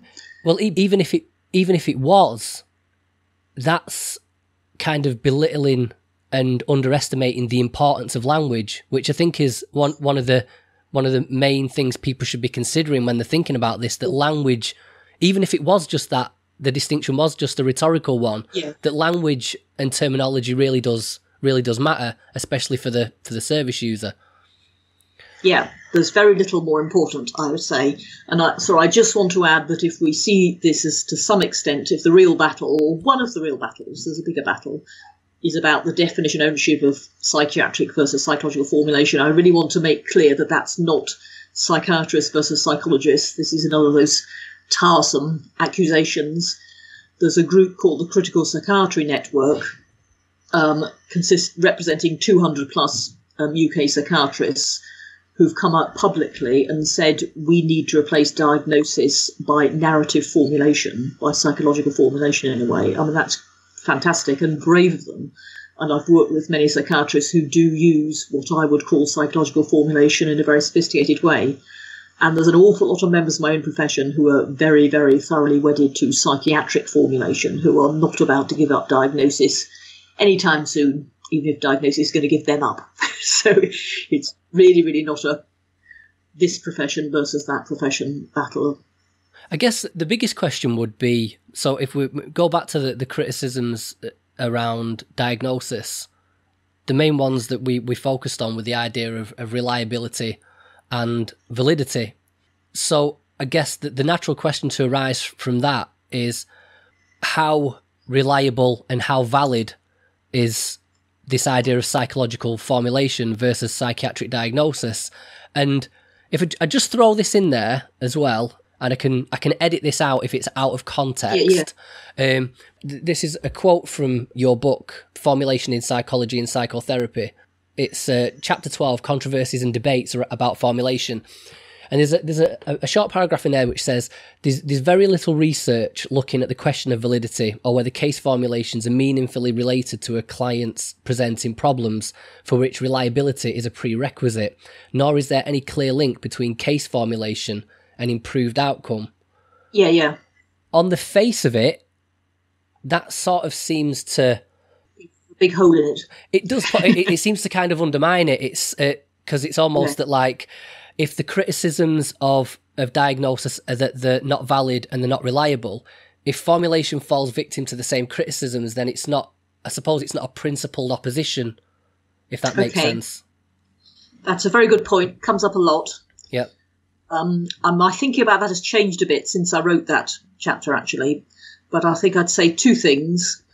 One is, I think it's a great mistake to have a one-to-one head-on comparison of formulation with diagnosis in the same terms. You know, formulation is not aiming to be the foundation of, you know, a branch of the natural sciences like medicine, essentially. You know, in what sense can you really talk about a formulation as, you know, a story of someone's life as being reliable or valid? Do you know what I mean? It's a different kind of entity. And I think I did discuss that in the chapter. Unless we get really away from these kind of issues, you know, we'll be comparing apples and pears. Formulation isn't claiming to be a better kind of diagnosis, or at least from my perspective it isn't. But the second thing I would say is that actually one of the core definitions of formulation is that it's an individual hypothesis. Having a hypothesis about the reasons someone's difficulties or the reasons for anything is the heart of evidence-based practice. So it doesn't make any sense to say formulations aren't valid in the same way as it doesn't make sense to say diagnoses aren't valid. You know, diagnoses vary, some are more valid than others.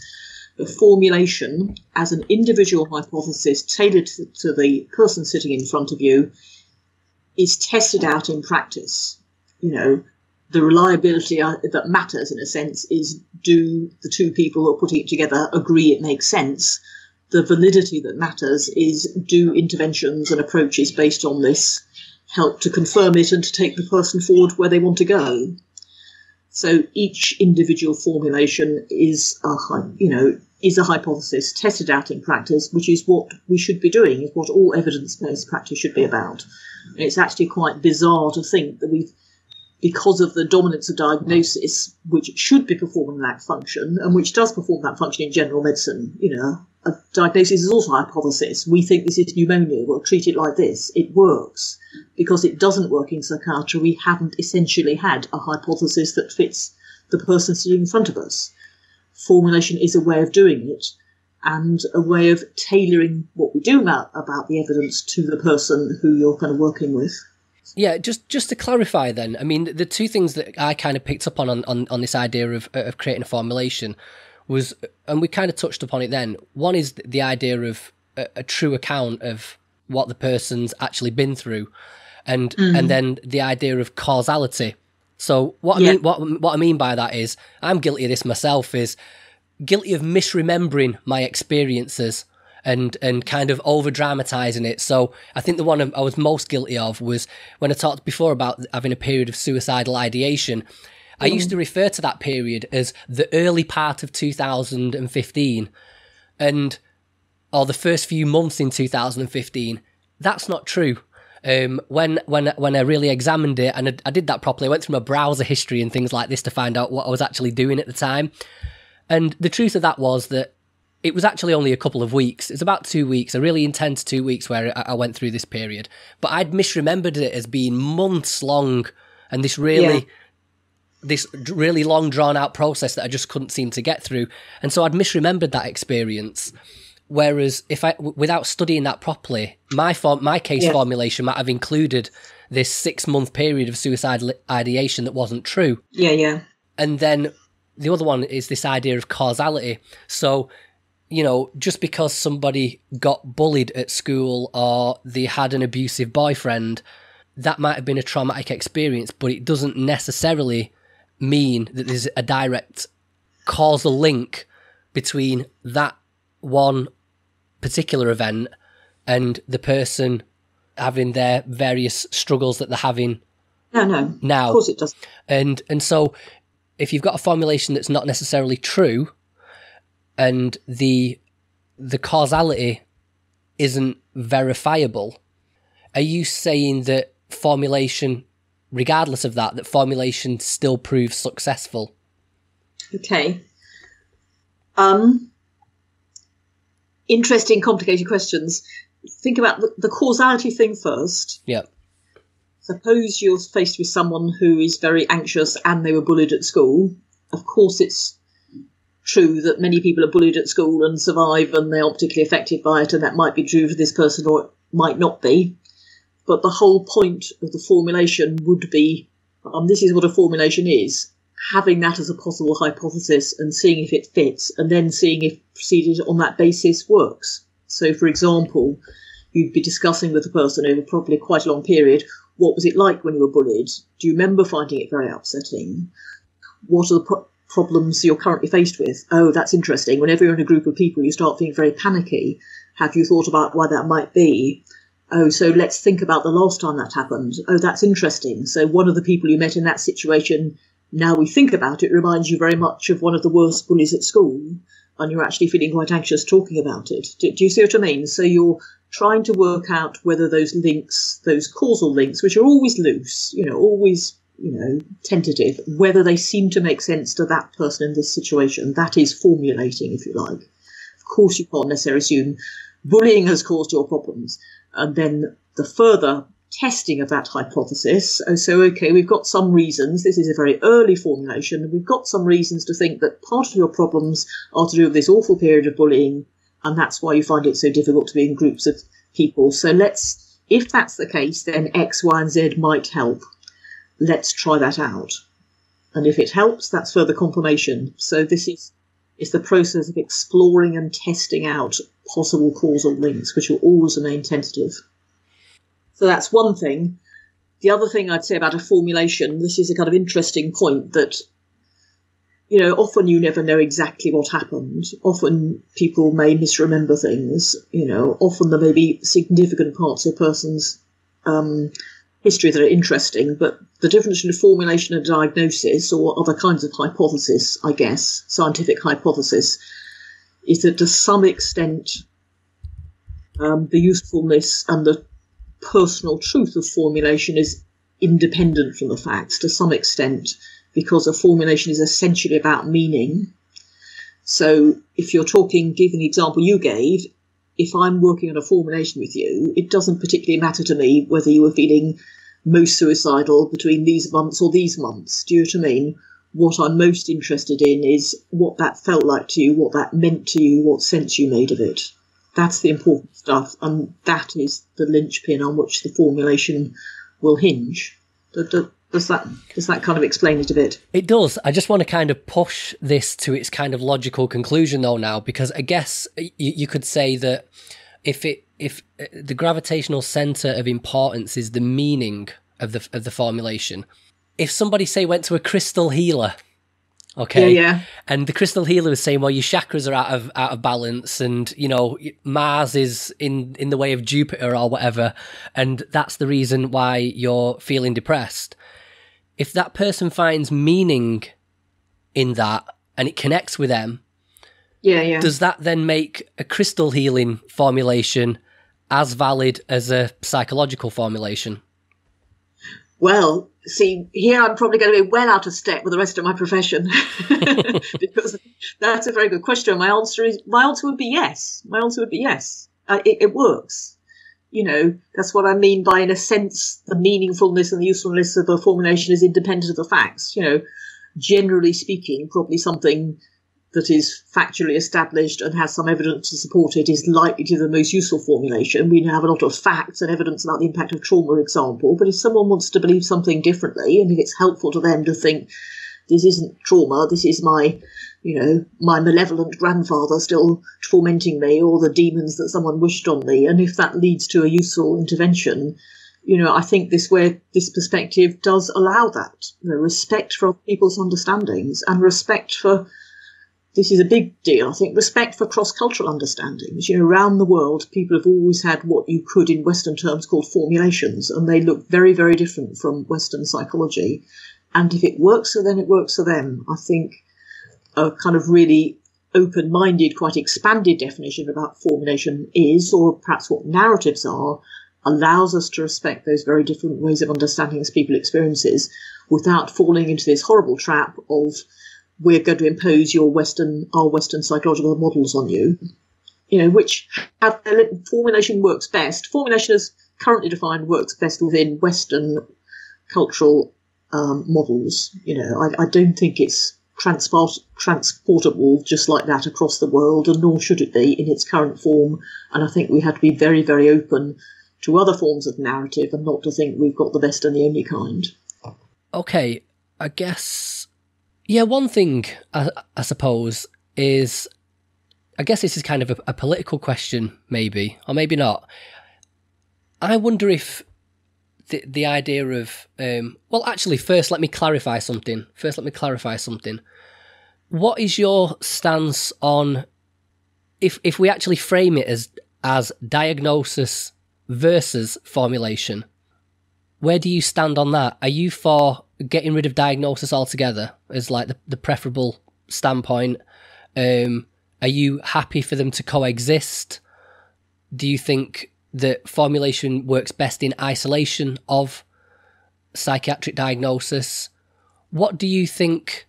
I mean, the fence-sitting position, it would be to say, well, regardless of the evidence, let everyone just do what they want and combine it how they like. But where do you stand on that?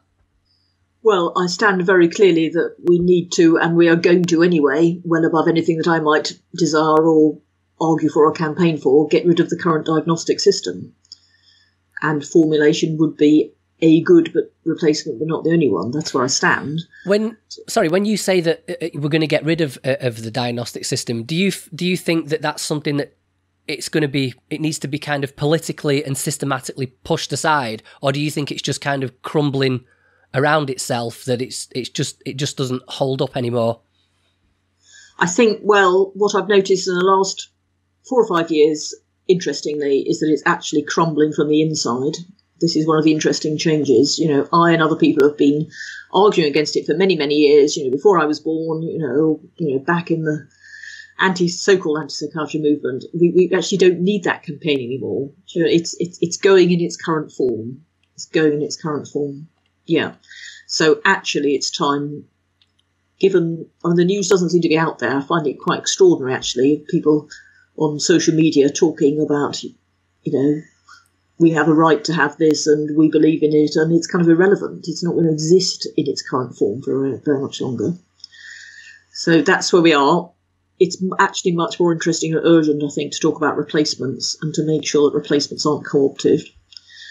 But we're in this extraordinary transition period where, it is a slightly complex position to take. That is my position. We need to, and we will, abandon diagnostic systems, not only in their current form, but I hope altogether.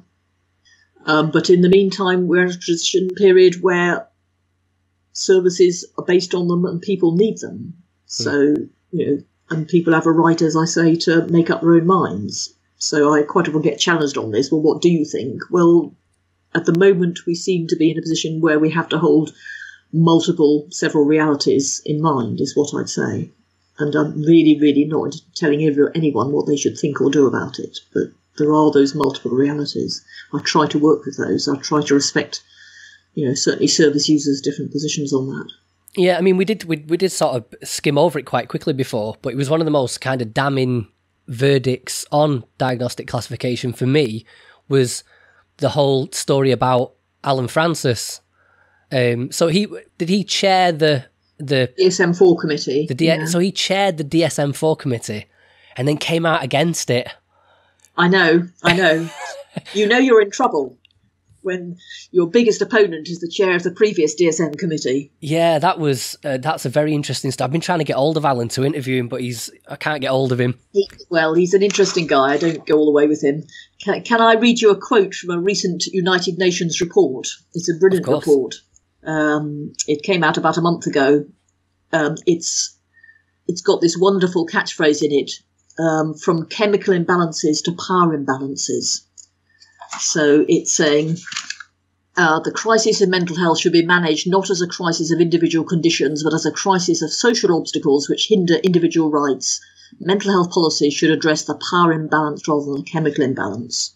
And it's got lots of really strong statements about reductive biomedical approaches to treatment that do not adequately address context and relationships can no longer be considered compliant with the right to health. This is about a human rights approach. For decades, mental health services have been governed by a reductionist biomedical paradigm that has contributed to the exclusion, neglect, coercion and abuse of people with intellectual, cognitive and psychosocial disabilities, persons with autism and those who deviate from prevailing cultural, social and political norms. We have been sold a myth that the best solutions for addressing mental health challenges are medications and other biomedical interventions.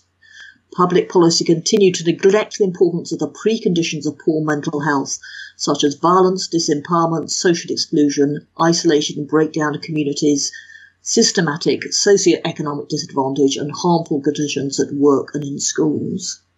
The scaling up of care across the world must not involve the scaling up of inappropriate care.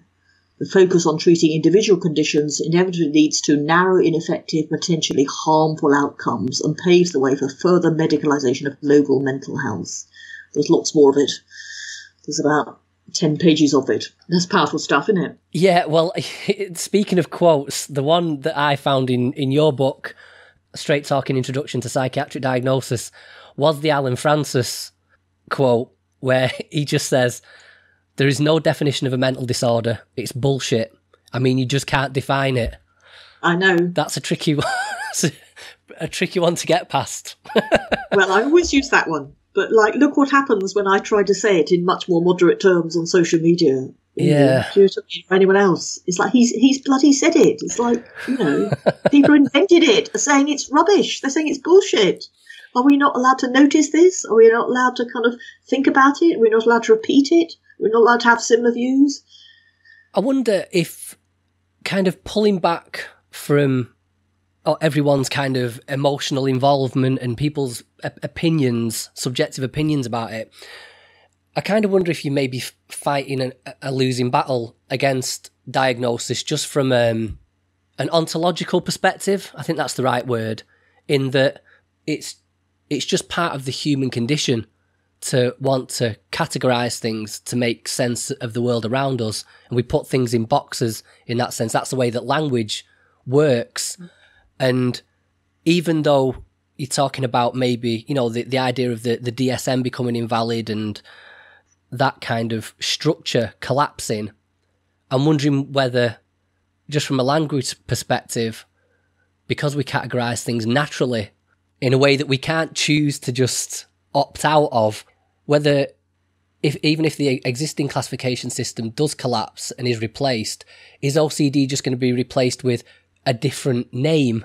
It's still OCD in everything but name, but with a different name, if that makes sense. Yeah. Well, that is undoubtedly what's going to happen, I think. And if you look at some of these new categorisation systems that are being drawn up, called things like HITOP and RDoC and things like this. And, I've not heard of these ones. Right. Well, they're not. They're all based, essentially, they're modifications of the same system. Right. They're kind of saying, interesting, they're kind of saying we need to get away from these categories because these dividing lines between diagnoses don't exist. So they're more dimensional than categorical, but they're still very medically based. It's about understanding the underlying pathology. So they haven't got very far away from existing thinking. So what you're rightly saying we need a way of grouping things together.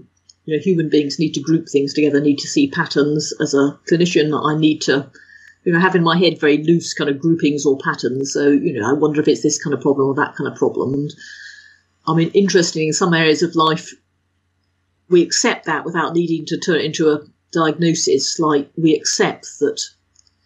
The example I sometimes give is, suppose you came across somebody who was absolutely distraught, tearful, hearing the voice of someone wasn't there, unable to sleep, highly agitated. What would you say they might be suffering from mental illness? And the answer would probably be yes.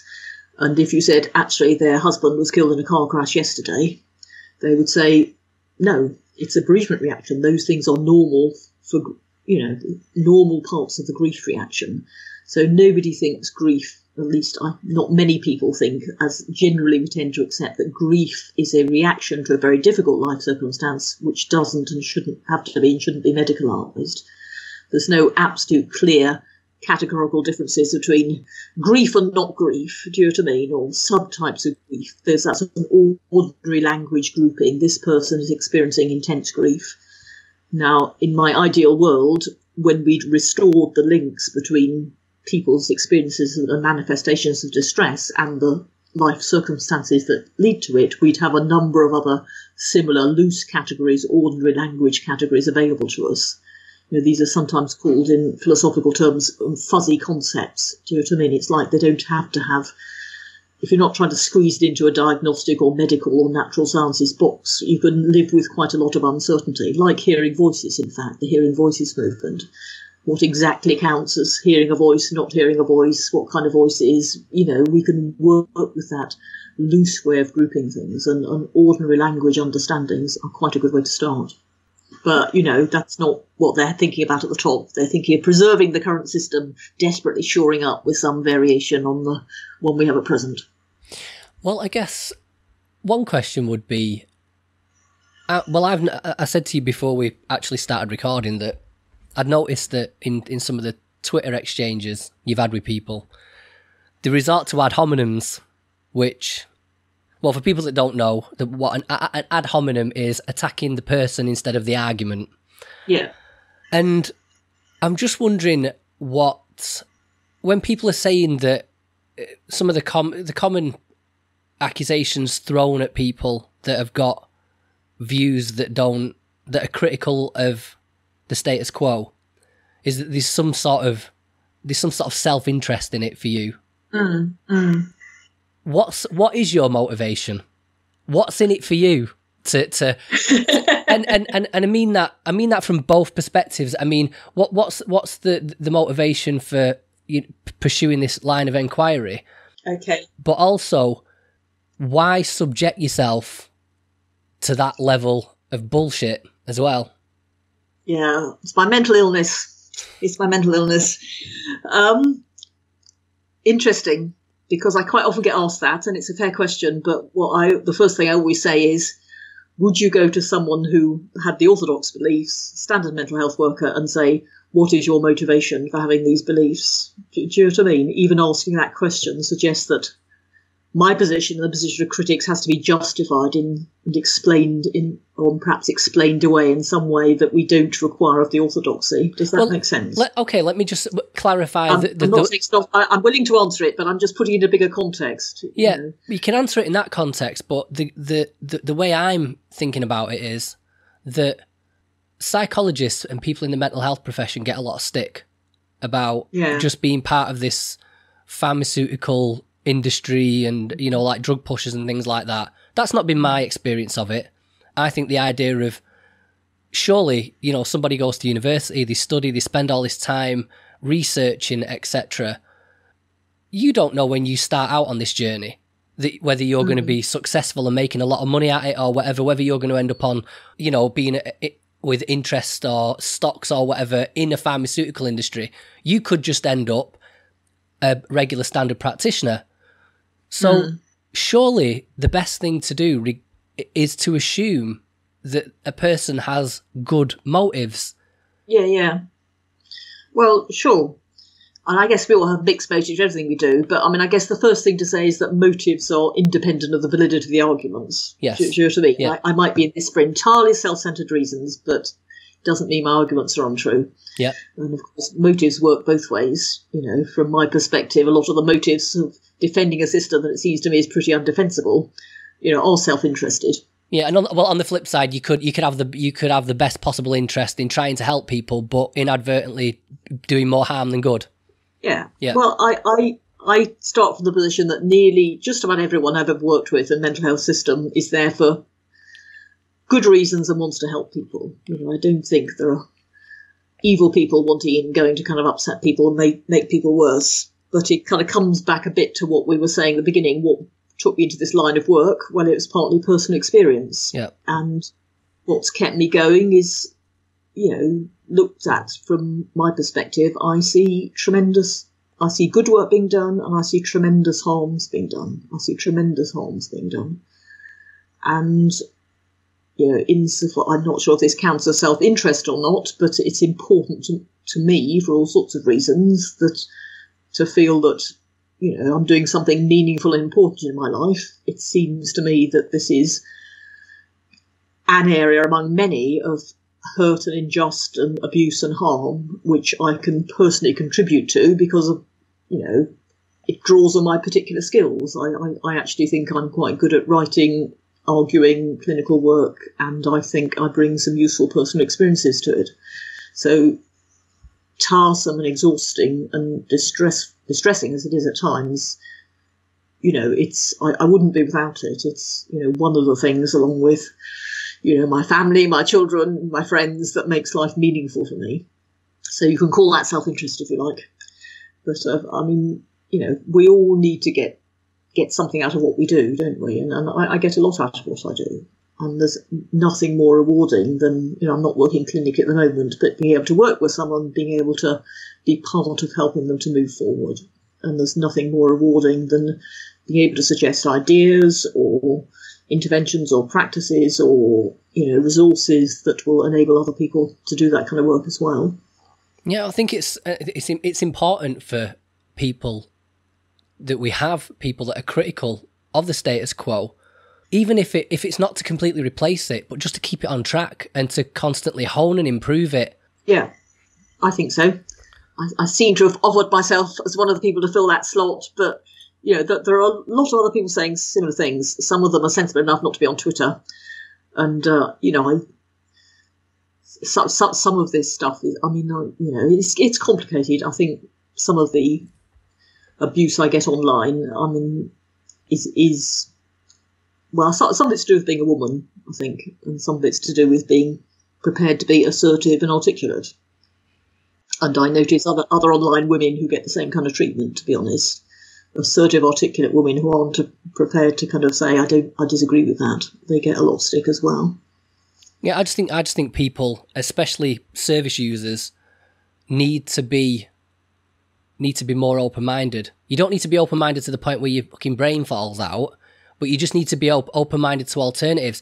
And the thing that really irritates me about Twitter is people need to engage. If you're going to engage in debate like an adult. Don't take things out of context. Don't engage in ad hominems and things like that. I haven't got time for that. And one thing I haven't got time for as well is, as a quote unquote service user myself, yes, I know that having mental health issues is it's a very emotive subject. It's a very emotional experience, but try and leave the emotion at the door when you're engaging in critical arguments with people, because it's unhelpful. The moment you start saying, well, because I said so, because I've got experience, because I've been through this and you don't know what you're talking about, for me personally, that invalidates your argument. I haven't got time for that particular standpoint. As a service user, I want to see there being a dialogue. I've got no loyalties to anyone but myself. And I think this idea of formulation facilitates that. Like you've said, yeah. For you personally, if somebody gets meaning from a crystal healer, fine. The scientific evidence might not be there, but if it helps you and it helps you get through your distress and improve your life and make you happier, if it works for you, that's where your loyalties should lie. And I think people should think about that from every perspective. Fine if you want to stick with your diagnosis, like that's on you. But don't try and destroy the opposite argument, and purely based on emotion. Don't do it from that perspective. Engage in a critical and mature debate about it. So that's my little soapbox moment anyway, Lucy. I do agree with you. I'm glad to hear you say that. Okay, so let's close this up with my quickfire questions. So the first one is, do you have any book recommendations, either on this topic or anything else you feel would be of value to the listeners?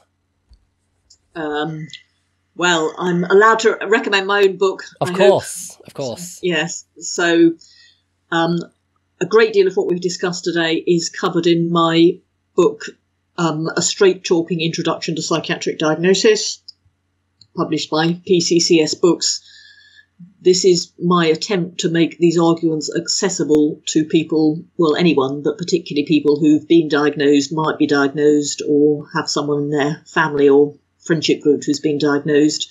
And it really, really isn't a kind of anti-diagnosis rant. It's about putting some of these debates in a simple form so that people can make their own choices and be informed. And it's also cheap. It's £8 from PCCS Books website. And I've got it here. More importantly, it's short. It's short. Yes, it's short. So it's something like 110 pages, something like that. And what I like about that, I talked about a guy called Tim Pitchell in a past episode on procrastination. He's written a book on procrastination. It's very short. And a lot of these books around mental health, or a lot of books around anything that are non-fiction, there's a lot of filler in there. Yeah. There's 500 pages and 400 of them you don't need. And yeah, this is a good example of one of those books where it's very to the point, very concise, but it's very wide-ranging as well. I really enjoyed it. So, Thank you. Any others? Well, my first book is called Users and Abusers of Psychiatry, and it's a little bit dated now. It needs updating. So the second edition came out in 2000, and it had a similar aim. It's longer, but it's an overview of the whole psychiatric system and how it started, and it's based on examples of real life experiences, and it kind of unpicks the whole thing historically and so on. So that might be worth a read. I mean, there's so many good books out there, to be honest. You know, when I wrote Users and Abusers, and the first edition came out in 1989, it was one of only 3 books on the UK market that were taking a critical look at mental health practice. They're everywhere nowadays. There are lots of them. So I like all of them. I don't know where to start, really. I think Joanna Moncrief is very, very good on psychiatric medication and drugs. She's got another book in the Straight Talking Introduction series. There's a very good book by a friend and colleague of mine called Tales from the Madhouse by Gary Sidley, came out recently. There are, if you go on I would strongly recommend the Mad in America website, www.madinamerica.com. If you go on there, you'll find almost every book, author, critic, blog that you might want to know about, and you'll end up with a whole lot of recommendations as to where to go from here, so to speak. So I hope that will do as a starting point. So. Yep, yeah, I'll include links to all those in the show notes. Okay, right, if you could have unlimited funding to research anything you liked, however niche or bizarre, what would it be and why? I think that's the most difficult question you've asked me. I'm not sure I really believe in research. This is a terrible thing for a psychologist to say. That's an interesting thing for a psychologist to say, so I would love for you to elaborate on that. Well, I do think that 98% of existing mental health research starts on the wrong premises and therefore gets us nowhere. And I get infuriated by seeing, the funding that goes into it.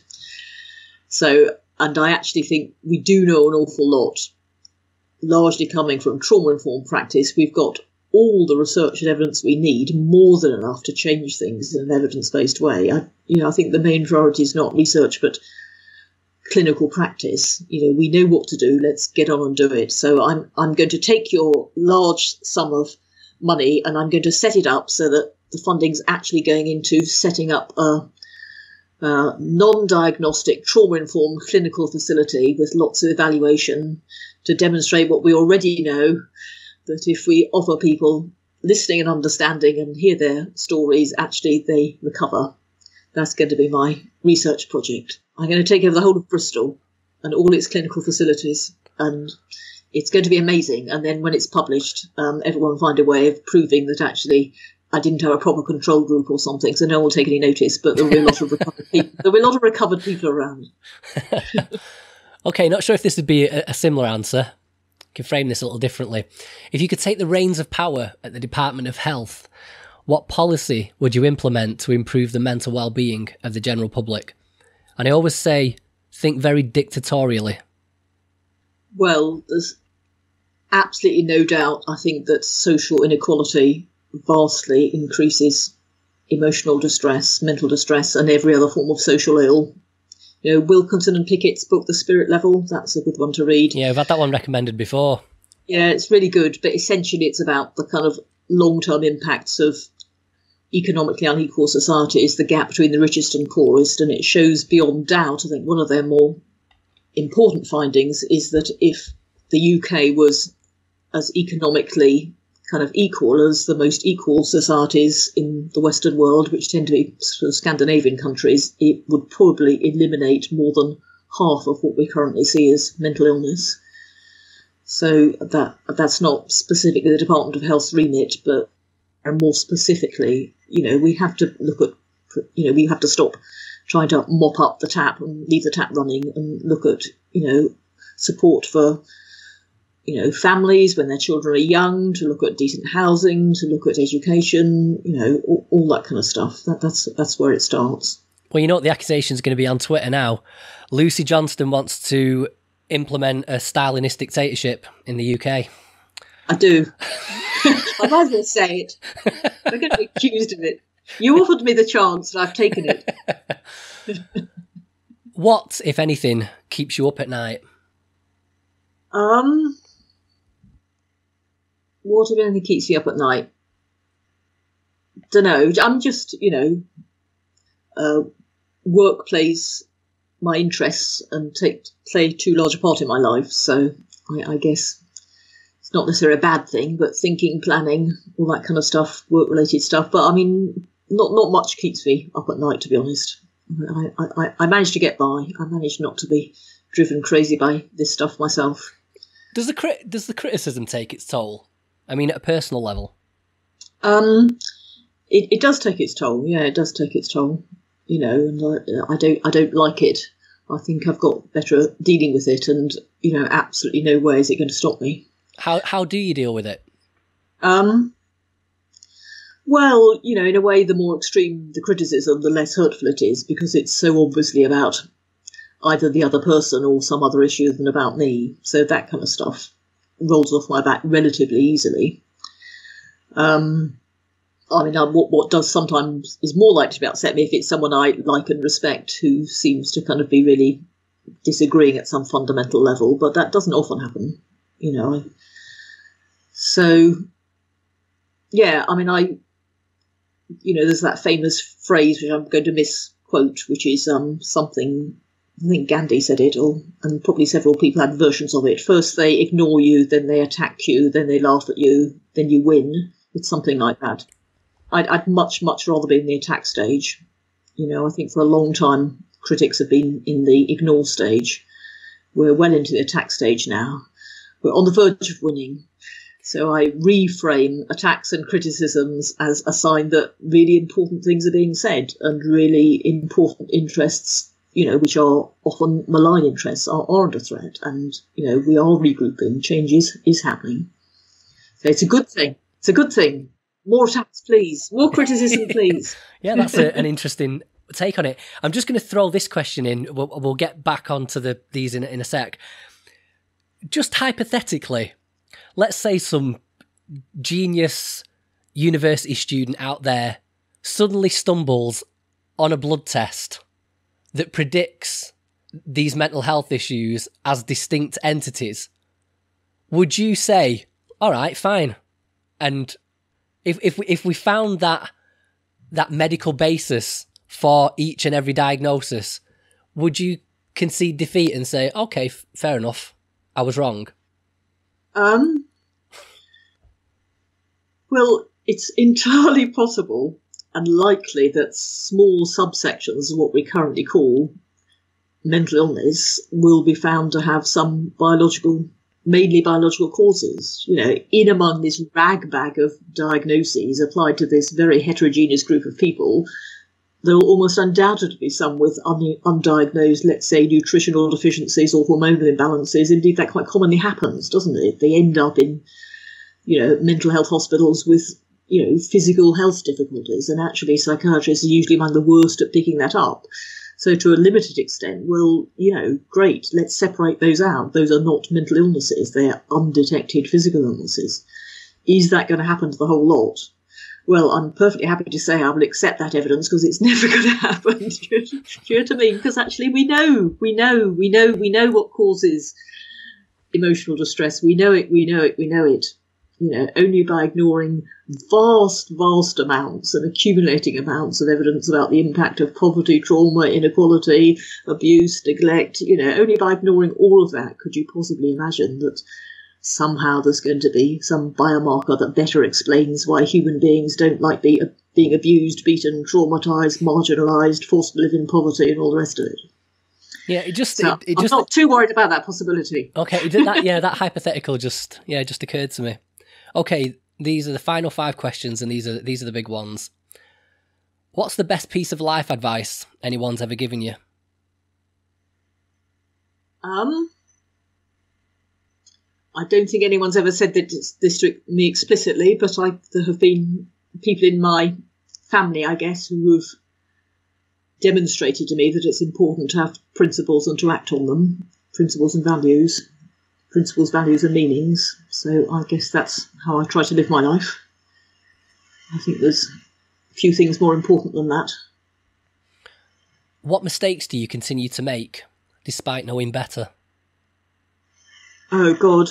You mean work-related or life-related? Whatever sprang to mind first. Whatever that question conjures up most vividly. Well, I don't keep my work and my campaigning within reasonable limits quite often. I don't lead a balanced enough life. I'm trying at the moment. Too work heavy? I'm working at it. It's an ongoing project. One day I'll have a work-life balance. One day my family will stop being cross at me for spending so much time on these obscure interests. What part of your career are you most proud of? Well, for a while I worked on and subsequently headed up the Bristol Clinical Psychology Training Doctorate, which was a training programme for clinical psychology trainees, which ran from 2001 to 2010. It was, I think, something I enjoyed more than anything else I've done. And during that time, we were able to turn out about 150 graduates who were encouraged, and I think successfully encouraged, to take a critical and reflective perspective on all aspects of mental health practice. So a slightly different group of clinical psychologists than some. It was a very successful course and long, complicated story, but it was quite ruthlessly, and we still believe illegally, closed down in 2010, and my entire team was sacked. Wow. And that's how I ended up in South Wales. So it doesn't always pay to be a critic, and it wasn't directly to do with our philosophy, but nor was it completely independent from that. So, but I think that's certainly one of the things I'm proudest of. Actually, we had a good course. And though the course no longer exists, the Bristol spirit, I hope, is out there, embodied by our former trainees and indeed the staff. Well, you can't kill an idea. That's what they say. You can't kill an idea. Exactly. Outside of family and academia, what investment of time or money has brought you the most joy or fulfilment? Yeah, you're trying hard to find a part of me that has led a more interesting life. I can see that. I'm not sure if this is quite what you're asking, but at school, what I was meant to be good at was English literature and English writing, and I love English literature. I read a lot. That brings me a lot of pleasure, I think. A favourite author, favourite book? Jane Austen is undoubtedly, without question, the finest English novelist that we have ever been privileged to to read and learn from. A very good psychologist, I would say. Which book would you recommend someone start with? Emma. Well, no, start with Pride and Prejudice, because it's kind of an easy way in. You've not read any Jane Austen? I've not read any Jane Austen. I'm quite a literature buff myself, but more I'm American Southern Gothic, Faulkner and Cormac McCarthy. Yeah, that's my thing. Oh, that's very different. Read Pride and Prejudice. There's an easy way in, but Emma, I think, is her most perfect novel. I've read it so many times that there's no point in reading it anymore. I read the first sentence and I know what the rest of the paragraph is, but it's still a pleasure to pick up. Okay, the big one. What do you think is the key to happiness? Oh God, I'm not really big on the whole happiness agenda, whether as codified in the American Constitution or as promoted by Lord Layard and his friends. I don't think that's what we should be aiming for, to be honest. I mean, I think the key is probably to aim, to, as people often say, is to have that as a byproduct. And I think contentedness and satisfaction with the ways you're leading your life is a better aim than happiness. Happiness is like to come out of that if you're doing things mostly right, but also so will a lot of struggles. That's life. So what's the key to contentedness? Friends, community, values, beliefs, meaningful work. Freud, to love and to work. Yes. Okay, Lucy, have you got any links you'd like to recommend people pay a visit to? And if you'd like to give your social media details out, anything like that? Well, you can see me wasting far too much time on Twitter if you go to @ClinPsychLucy, ClinPsych Lucy. I would recommend the Facebook group that's recently been set up called Drop the Disorder, ? It's run by some colleagues and friends and allies of mine. Drop the Disorder. It's kind of a bit of a British version of the Mad in America site, but it's recent. It's shaping up to be a very good site for all manner of critical discussion and articles and resources and support and advice, quite often around kind of alternative perspectives on mental health. So have a look at that. If you go on a website called www.adisorderforeveryone. And the 4 is the figure 4, adisorderforeveryone. You will find that I and some colleagues are travelling the country with a series of one-day workshops, which have been very well received, which are jointly led by professionals and local survivors, service users, which are about a lot of the things we've been discussing today, about formulation-based practice, about trauma-informed practice, about critiques of diagnosis and alternatives. So try to catch one of those. I promise you won't regret that.